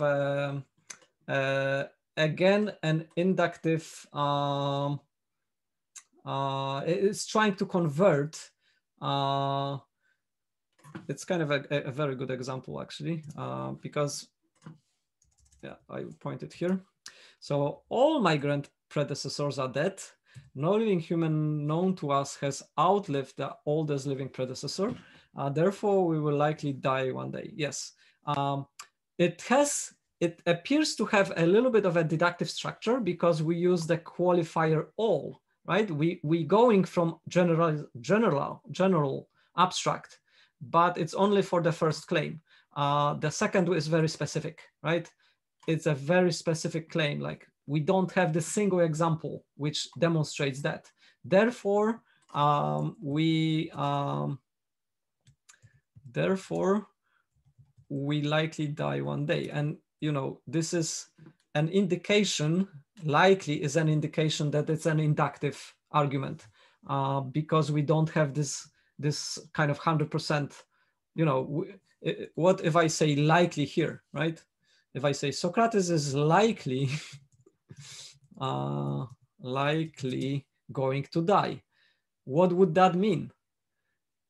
Well, it would mean those two are not facts. Those two are not provably correct, which would undermine the entire structure of this thing. Like if those two are not correct, then the whole thing is not correct. Therefore, Socrates is not going to die. Therefore, the conclusion is incorrect, right?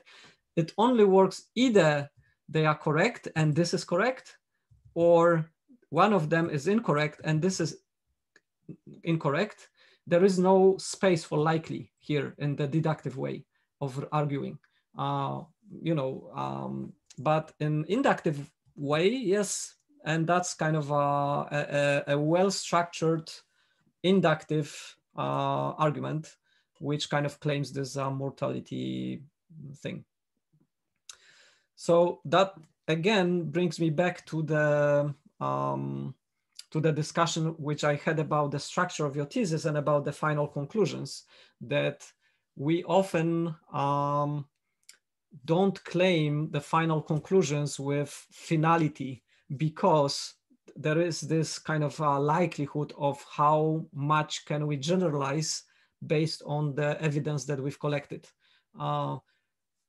It is not universal. I mean, we do potentially have a certain work. Like I had a master student who was working on the crypto protocols, and he kind of given a certain assumptions, deductively demonstrated some conclusion.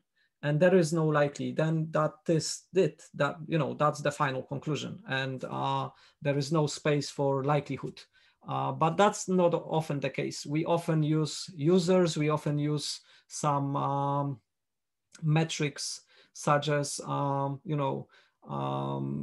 even with performance, you can measure some things and you can say, this is better than this, but you cannot claim that that's the best, right? It's quite funny when we do performance evaluations. So let's digress just for a second. So let's, so that's my final rant, and then we have a break. So if you're measuring performance, right? Let's say you have a process P and you're just interested in time, right? So you have some program and you want to, so I have program A and program B, right? And then I can design an experiment which demonstrates which program is better. So I can say, I can use, I can run, I can run one time program A, and I get kind of a time T1. And then I can run one time program B, and I get T2. And then if T1 is longer than T2, I conclude, therefore, so let's make it into an argument. So I have kind of the result, therefore program B is faster, right? What's wrong with this one?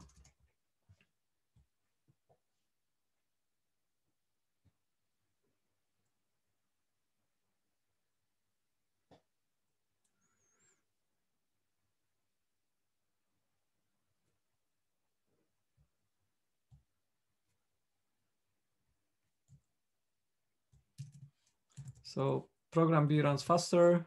Can I say likely here?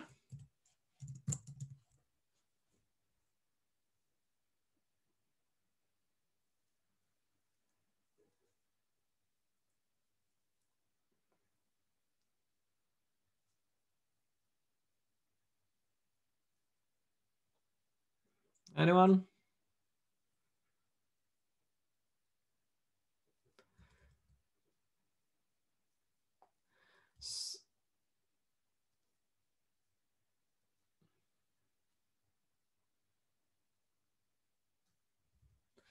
So T1 means time it takes to run one time program A. And T2 means time it takes to run program B one time.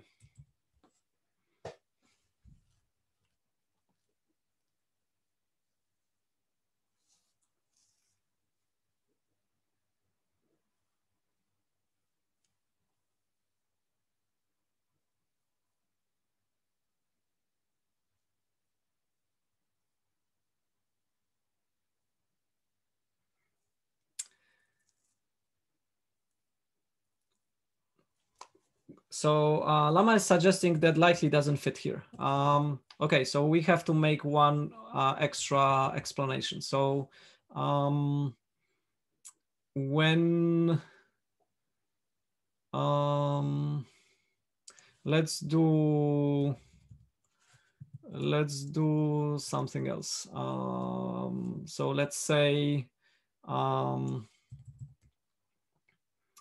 so A is some sort of thing that I'm measuring, and okay, so here in case 1, A and B are computer programs. But let's do second case, and let's say I'm gonna throw a ping pong ball outside Jovik A building. Okay, so we go outside, we stand having a library on our back, and I'm throwing the ping pong ball in front of me, and so A is Mariusz and B is Jon. Okay, and we want to measure the distance, right? So we're measuring distance, and then we're concluding that B. So if the distance of A, so B throws shorter than A. Okay, so we want to establish if I'm a better thrower than Jon. I throw the ball. We measure how far it flies until it hit the ground, and then he throws a ball. And then we conclude B throws shorter than A. Can we say likely? Because what we want is like, we want to say B is weaker thrower than A based on this experiment. So we have some evidence, like I throw the ball, he throw the ball, we have an evidence, and we want to generalize it saying he, throws weaker than I. Exactly. So Jon says, yeah, I would like to see more tests. I mean, I just had a bad throw, fair enough, right? Maybe there was a wind, like I throw and I had wind with the throw and he had the wind against the throw, right? So he got, he got distracted, right?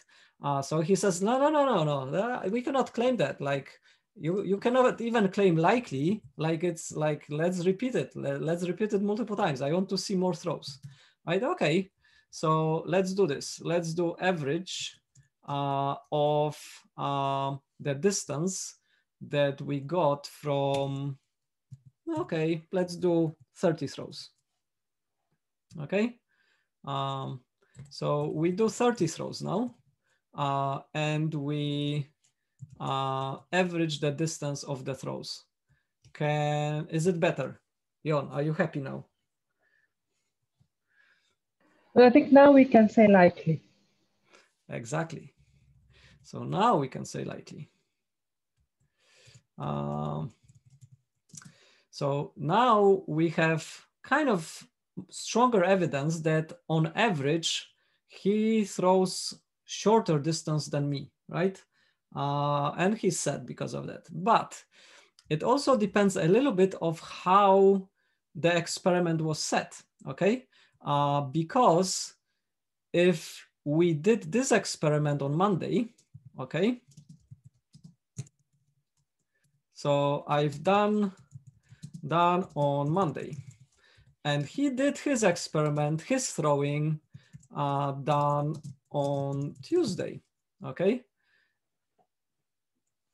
Now, is the wind kind of screwing him over again, right?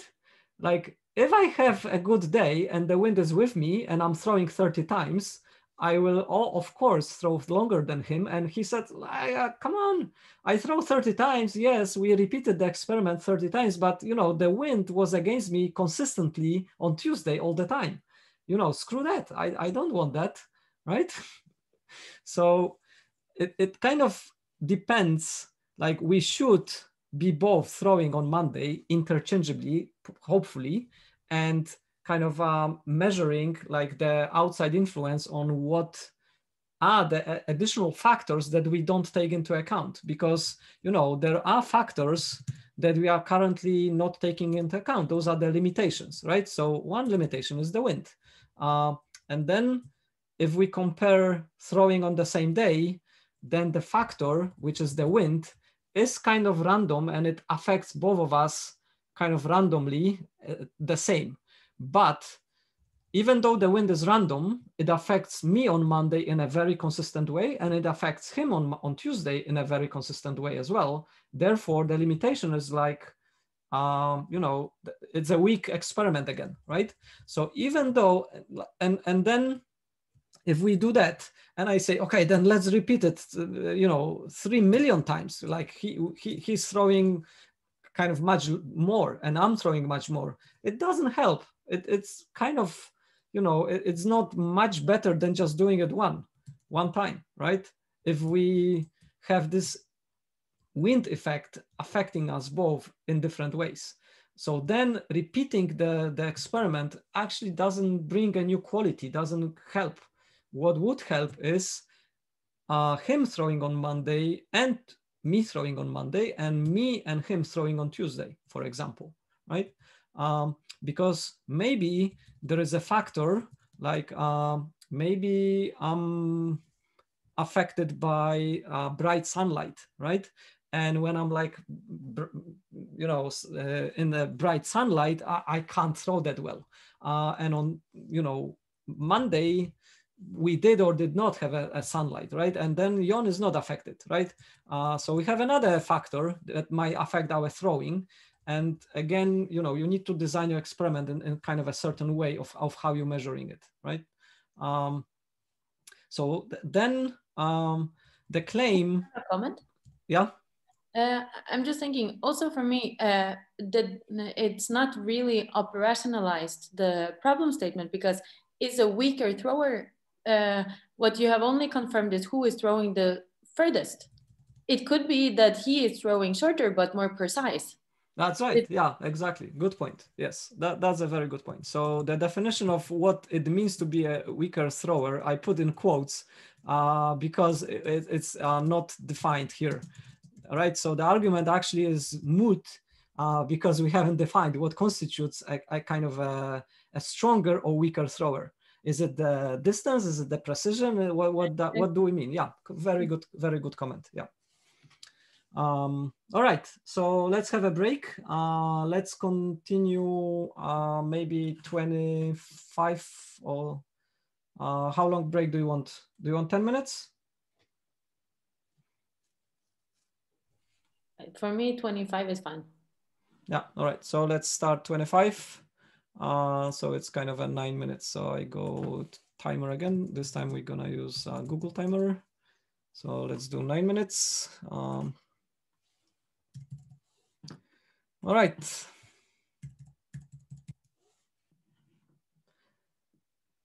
I'm gonna go and drink something.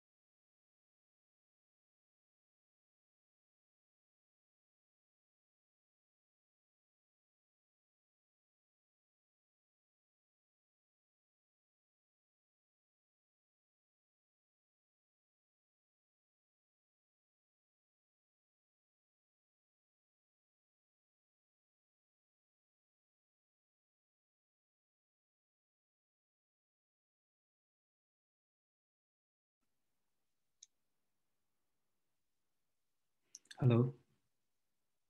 Can you hear me, Marus? Yes. Do you have any plan regarding to the tomorrow another slot of this week? I didn't. Okay. How do you think we ask the students to start to learn the LaTeX? Do you think they have any experience regarding to that? Because I hope that they can utilize LaTeX for reporting, for example. Well, they can, for example, utilize it already for whatever tools they prefer, Yeah. but Very good point. it's so easier. We can ask how many of you guys know LaTeX. I know some of them wrote LaTeX thesis for bachelor, so they will be okay. Yeah, there are some answers. So how many of you are familiar with Overleaf? So who is familiar with Overleaf?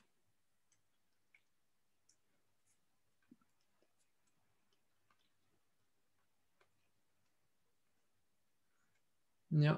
That's good, someone. But some others told us they prefer Google Docs. But particularly we don't. Yeah, only to. We don't utilize. Go ahead. Yeah. So not everyone. I'm not sure if everyone is back. So maybe we ask it again, like in 1 minute. But yeah, sure. Well, just general discussion with you.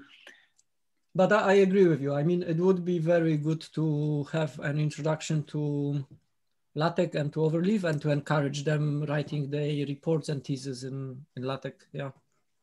It largely depends on the scope and size of the report, etc., and the professionalism that is expected. Yeah. If I'm just writing a half-a-page reflection document, I'm not going to bother setting up a LaTeX document because it takes forever to get started. Yeah. But I don't know, based on my personal experience, I think we utilize LaTeX and Overleaf for all documents, all scientific publications.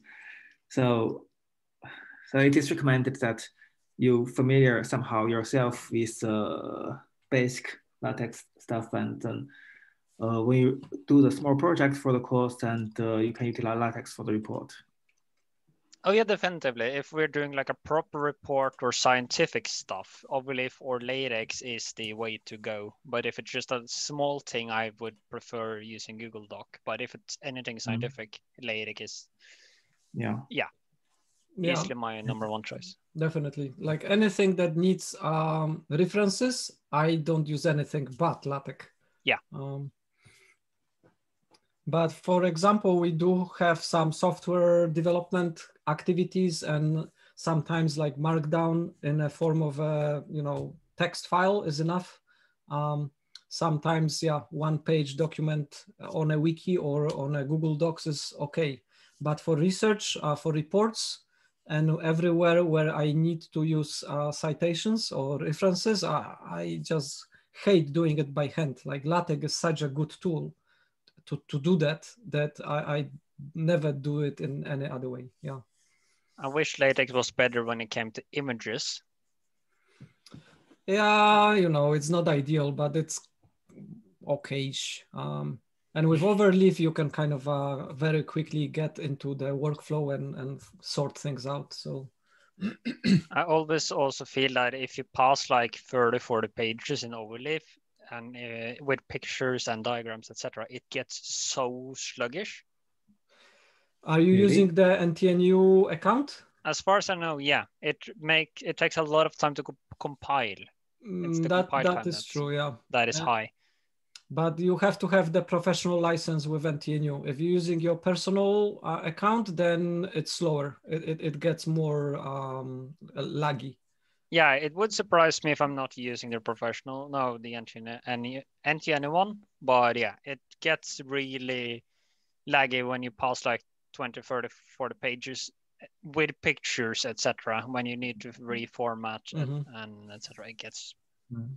I say that, but if it passes a certain Google Doc length as well, it also gets really wonky. It doesn't like you passing 20 pages. So guys, one more time, can people who have used or heard of Overleaf say that they did? So anyone who has used LaTeX or Overleaf in the past? Leon, so 1, 2, 3, maybe 4. So it might be good to have a session on LaTeX and overleaf.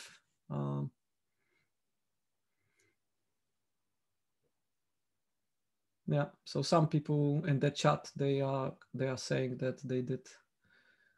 All right, so we can kind of discuss it, and we could use one of the Fridays for this, for introducing some tools and some things that would make you better. In fact, yeah. So let me talk with Xiuxiang, and then yeah, we will let you know. All right, let's continue. Are Friday's lectures supposed to be more practical or tool or introductory?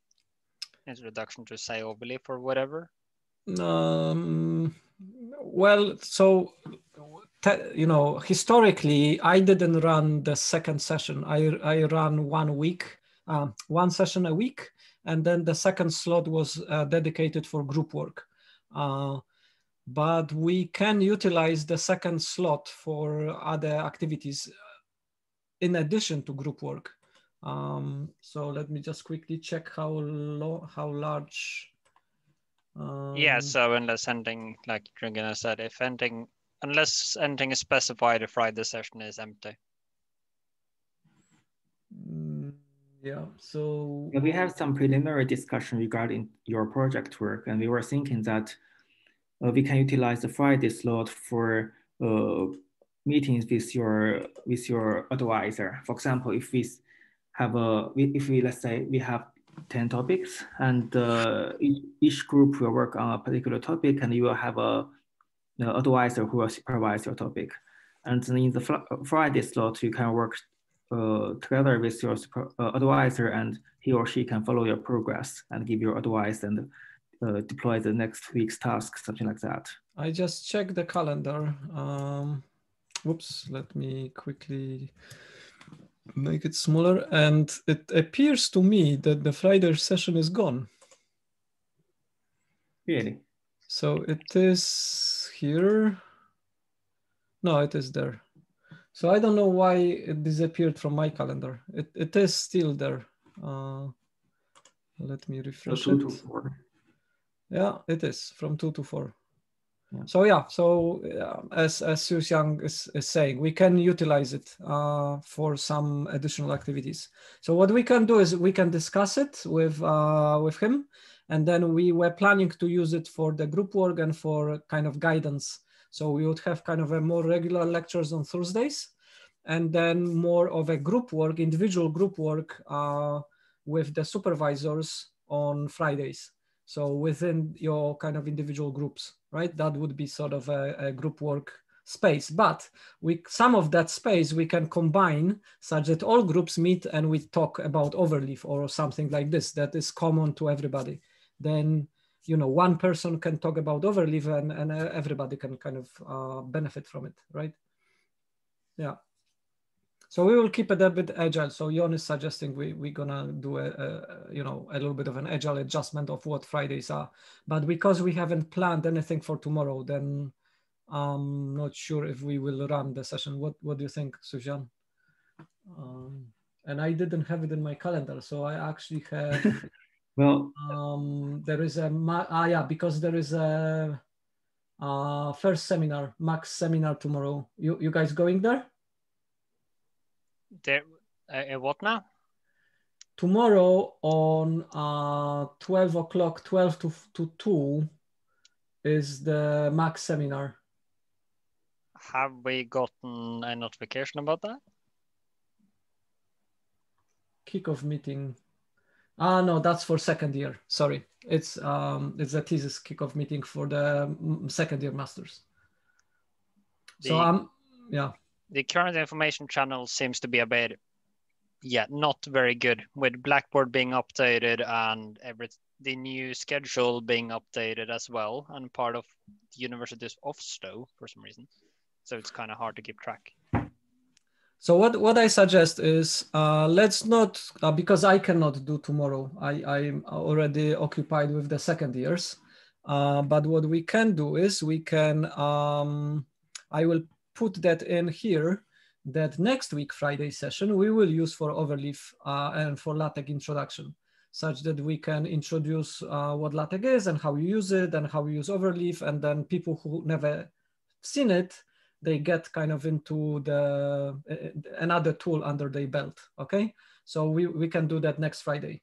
And then the following Friday, I think we will already have projects in such that the groups can meet with the respective supervisors.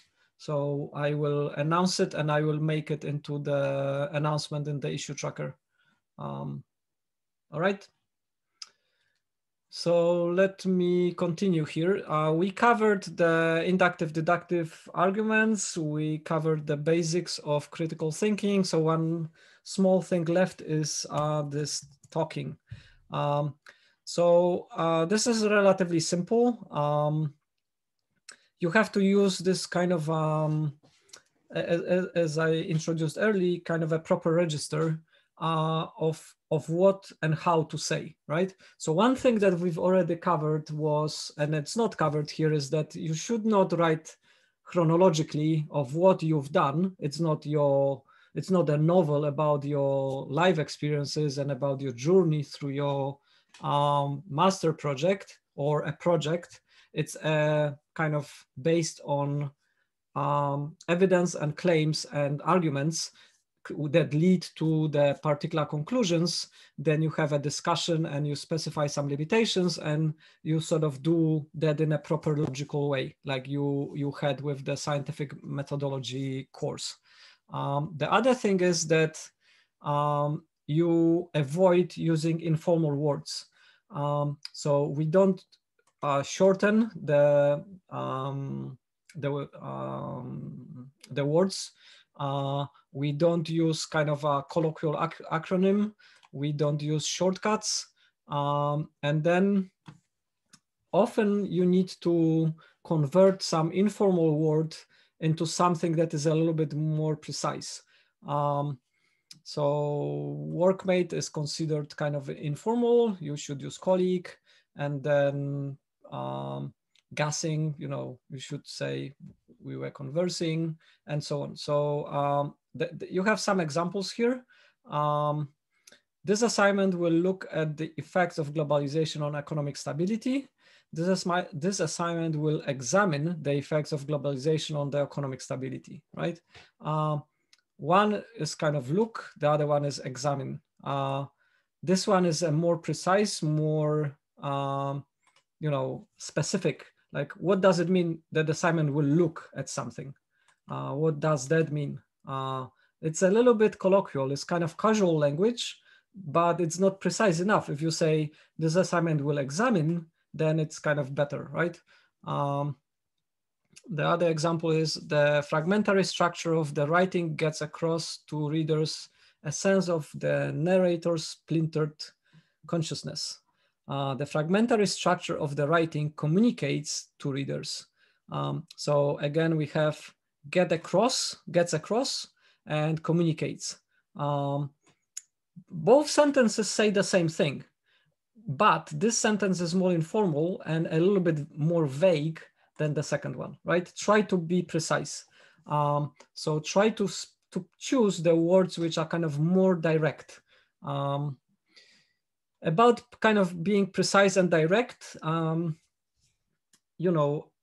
you ask how long the report must be, and the answer is like 8 pages. So then you need to write more, longer sentences, more words, but that's not the point. The point is not to use more words to express the same thing. The point is to write about more things in a short way. So if you can express something in one sentence and it's clear enough, you don't need 3 sentences. You can just use one. If you can say something in like 2 words or 4 words, just say in 2 words. Being succinct and being kind of short most of the time actually makes your work stand out more and benefit you, right? So the B and A level work is not the longest. It's not the most, it doesn't use the most number of words. Is the work that has done the most. And it's expressed in kind of a succinct and a very succinct way. It takes effort, actually. So what happens to me sometimes, I write an email, the email may have a page, and then I take a short break and I rewrite the email, and it ends up being kind of a half a page, like two shorter paragraphs. And that's a much better email. You don't need the long things. Like we often start with long things. So it's very good for you to write notes and to take notes on what you're doing, on what you want to say.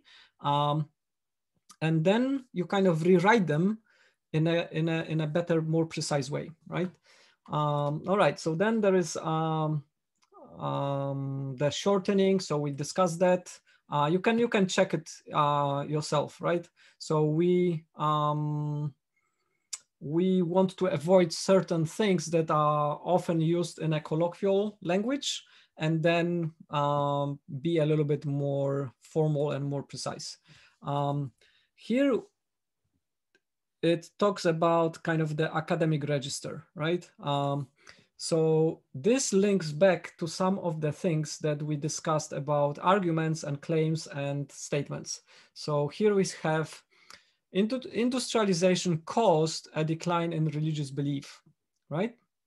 There is some evidence saying that in during the industrialization process in England, the religious belief kind of declined, right? And you have one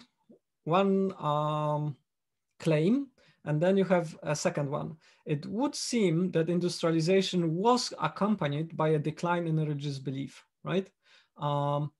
What's the difference? What's the difference between the first claim and the second claim?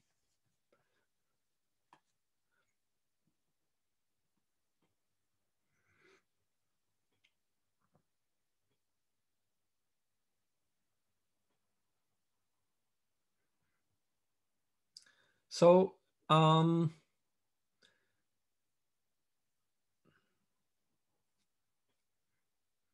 yeah, so should I say a second claim is more of an observation? It is more of a observation or kind of a description of what has happened, and also it connects the industrialization and the decline in religious beliefs in kind of it says they happen at the same time, whereas the first one says one caused the other, right? This is true, right? This is true without you needing to defend it, because it has been observed that the industrialization and the decline, they kind of happened like, coincidentally. They happened, at the same time, or that happened a little bit before that happened, or, they were kind of happening together. Whereas this one is claiming that this thing caused the other thing. And then it's a much weaker claim. It needs more stronger evidence to support it, that it's true. This one, you don't, it's almost self-describing. Like another example, science will one day explain everything. It could be argued that science has the potential to explain everything, right? So this is a claim. What is this?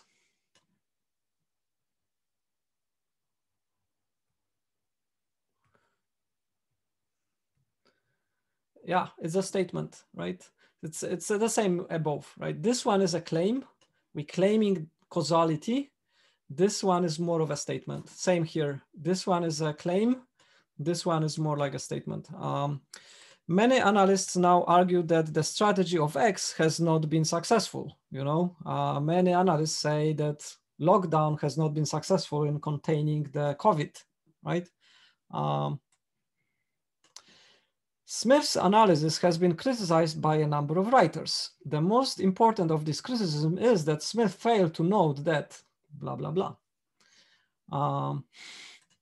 This is something we often say. We say, most researchers do this, most research papers claimed something, something, or whatever, right? It's very easily attackable, right? We don't, if we write like this, we expose ourselves to be easily kind of targeted by criticism. That then, you know, how many, like, how can you say who the analysts are? It's a very vague statement. Many analysts, like, you know, what does it mean, many? What do you mean by analysts? How do they argue? Do they have, you know, experimental arguments? Do they wrote a theory? What do you mean it has not been successful? Whereas the second one is kind of a very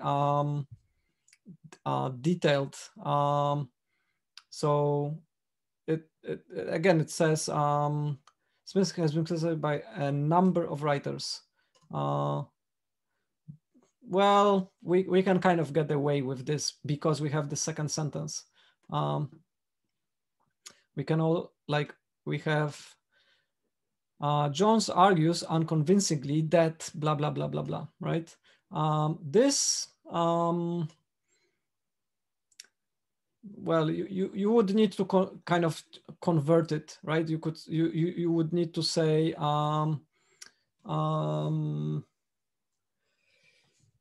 I mean, it's okay to do that, that he fails to argue his point, but it would be good if you could point out why also, right?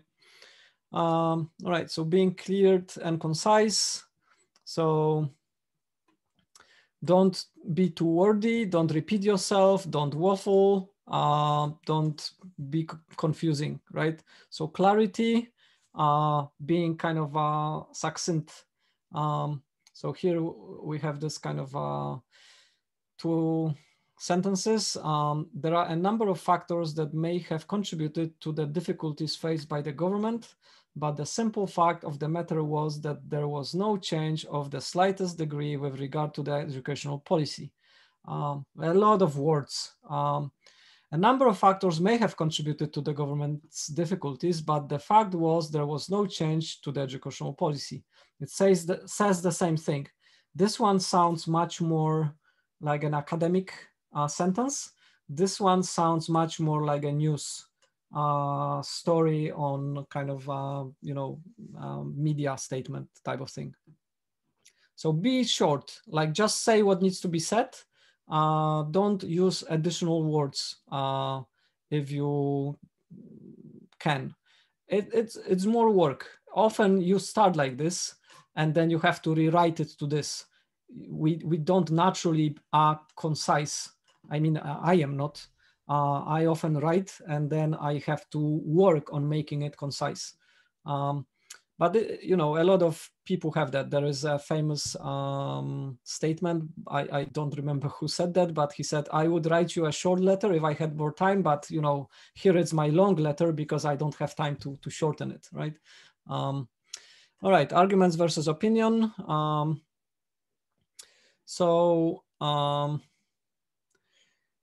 Children who have seen violence at home repeated when they grow up. A friend of mine from school whose father was violent is now in prison for attacking someone during a night out. Okay, international studies of sizable prison populations demonstrate that significant numbers of violent offenders have witnessed violence in the home as children, though the influence of the environment and genetic factors must also be considered. They kind of say the same thing again. This says observing violence when in your childhood increases the coincidence of your violent behavior in the future, such that if you do kind of statistics, it kind of demonstrates that, you know, children who observe violence, they may be involved in violent behavior later, but they say it in a really different way. This one is clearly wrong. Like, it doesn't matter if your friend was violent or not, or is in prison or not.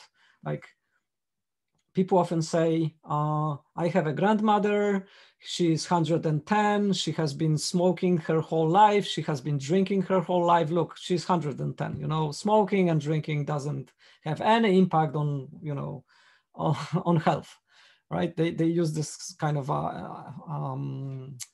argument. Don't do that. Try to be precise. And this sentence states that that there is a correlation. It doesn't say there is causation, right? So it says, demonstrate that significant numbers of violent offenders have witnessed violence at home. It doesn't say the witnessing of violence at home caused them to be violent offenders. Whereas here it says children who have seen violence repeat it, right? So seeing the violence make them the offenders, right? There might be other factors, but here we have this causation. And then the second one also states all the limitations, right?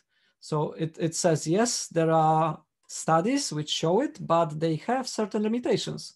If you take those limitations into account, maybe this correlation between those two things is completely coincidental. Maybe there is no causality, right? So this is kind of a typical, one of the fallacies that we often have is that we have, so we say A coincides with B, right? Therefore, A causes B. So, you know, children seeing violence coincides with some violent offenders observing violence as children, right? So what this is often the case in we had these discussions a couple of times in terms of games, because there is a lot of people who claim that violent games make players violent. So in here, let's focus on this one with the offenders and with the children, right? So here we have you have a violent offender who was a child at some point. You have the normal person who was also a child, right? And then you have two statements. This one says, if you are a normal person, and so let's say, and you see violence, then you become violent offender, right? The second sentence says, there are studies which show that violent offenders as child have then they've seen the violence, right? But and that is a significant portion, right? So the significant portion of violent offenders seen violence, but normal people seeing violence, we know from studies that large number of violent offenders seen violence. So those two are kind of coincidental, but the coincidence of how many normal people see violence as children is not known. Like we don't have study, like even the second sentence doesn't say anything, right? So what is the percentage of normal people who are not violent offenders, but seen violence as children? I mean, neither of the sentences say anything, although this one implies that everybody who was a normal person as a child and seen the violence would become a VO, right? Which is completely wrong. That makes no sense. We don't have any evidence for that. So there is no evidence for that, right? So it's the same with games. So some violent people play violent games, and then, you know, the large number of V connects to violent games in that subset, right? We have another set, which is normal people play violent games, and we don't know how many of the normal people playing violent games become violent. The study suggests like that we have this evidence. We have evidence that some people who have tendency for violence, they like playing violent games because they are kind of, yeah, they like it. But we don't have this. And, you know, you have every year, you have some research into this discussion showcasing some things, but it all boils down to causality versus coincidence, right? So what causes what, and what coexist with what happens, you know, coincidentally. All right. And then you have kind of a test, so you can check yourself. I did fail in a few of those, so don't put yourself down if you don't do it perfectly. All right, so 5 minutes left. I have maybe 20 minutes left to talk about, but I think you can do it at home. So given that we don't have a session tomorrow, please watch this tutorial. It's about 20 minutes tutorial. And then what I wanted to stress is this list of steps which you do while you're doing your systematic literature review. This is kind of self-explanatory. What I would like to use the last 5 minutes of is tell me what is, in your opinion, a difference between a systematic literature review and a normal literature review. So in the systematic one, you identify your research question, you do always. You define your inclusion and exclusion criteria for the references that you use. You find all the relevant sources. So you search for your sources using the inclusion criteria. You select, based on the inclusion and exclusion criteria, which papers you're gonna use. You extract the data from the study. You evaluate the bias. We talked a little bit about this before. And then you provide the results and assess the quality of the evidence, right? This is almost the same to the normal literature review, right? So what is the big deal? Like, can you tell me when would you like do a normal literature review and when would you do a systematic literature review? What's the main point of systematic literature review?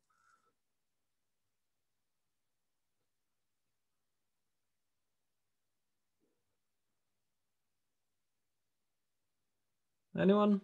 I know it's late. I cannot talk for 3 hours straight. All right, so the main difference is then it's the purpose of why you're doing a literature review. So why you normally do a literature review? You had to prepare, no, you didn't have to prepare yet, but you will have to prepare a project plan. And as a project plan, you have to prepare a literature review. What is the reasons, some reasons why you're doing literature review?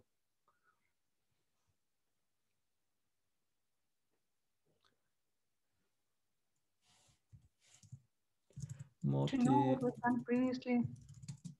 Can you repeat that? To know what was done previously by another researchers. Okay, so one is to learn, let's say, learn about state of the art, right? To learn what has been done before. Where is the current level of knowledge? What are the, you know, to learn what are the problems and solutions already existing in the domain, right? What else?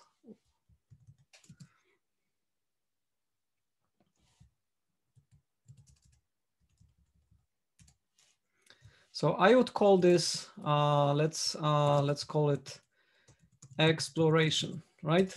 You're kind of exploring the field. You're checking what has been done, what other researchers do, what other researchers are researching. Let's say you want to know what methods has been used in machine learning for this domain, what machine learning techniques people used for this particular problem, and so on. So that's one very broad category of motivations that you can have. What's the other one?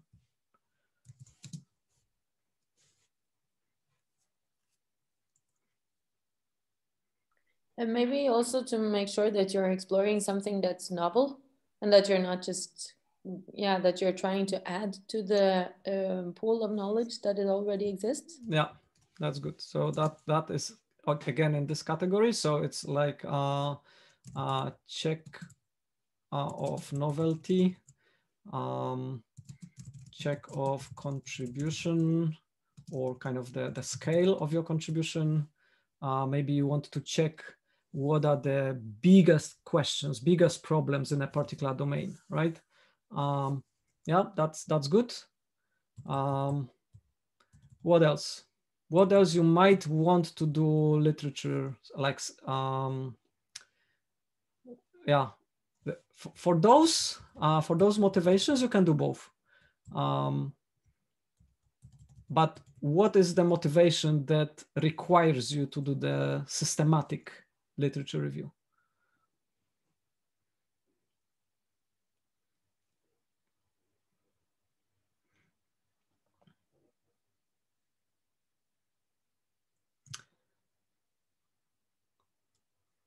So it's not really kind of black and white, but if you doing exploration, if you want to learn about something or check something or get a feel of something or kind of evaluate, evaluation is another one, evaluation. Then you would do either one, but we tend to do just a normal literature review. But if you need, so if your motivation is exploration, it doesn't matter. If your motivation is the need to obtain evidence for claims. So, for example, if you say most researchers do something, right? The most researcher is a claim. And then to provide evidence that that claim is true, you cannot do just literature review. You have to do a systematic literature review. So I can say, I can do this. I can say there is evidence, and I can cite some papers, 1, 2, 3, I have some citations that smoking is very healthy for heart for preventing heart disease. Okay. If my literature review is not systematic, this claim or this argument, in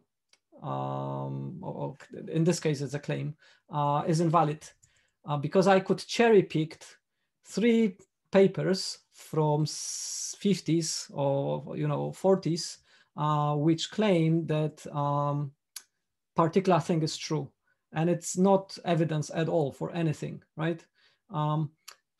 If you're using references, if you're using kind of research as evidence for your claims, you need a systematic literature review because a systematic literature review weeds out kind of a selection bias, right? We cannot randomly refer to something and make claims because that is not sufficient. So if you need an evidence for backing up your claims, you need to do systematic literature review. If you want to just check things or learn about things, normal literature review is fine because you're not making very generalizable claims on anything. You're just learning like about a particular thing. But here, if my literature review is not systematic, there is evidence thing is useless, right? All right, we over time limit, so please check this tutorial how to do it. You will need to do it for your master project because you will use literature as evidence for certain claims that you use as in your arguments. Therefore, it is a good skill to know how to do it and what you need to pay attention to. And then next week, I will post here what the schedule is, and the next week, Friday, we will use for overleaf. If you have any questions, you can ask me now, or you can post it on the issue tracker. And sorry for going over the time. So Benjamin? Benjamin, you have a question. Yeah. My questions are kind of unrelated to this specifically, so just to anyone before me. Okay, any other questions before Ben? Any questions related to the final point about systematic lit review? Okay, go ahead, Ben. It was basically in terms of, I've gotten questions regarding the integration project in terms of workload and all of that stuff. Okay. Please do come back to me. I'm getting harassed by Richard. Yeah, all right. Yeah, I will do that. When is the... I think first lecture is next Thursday, or at least the seminar. Integration project.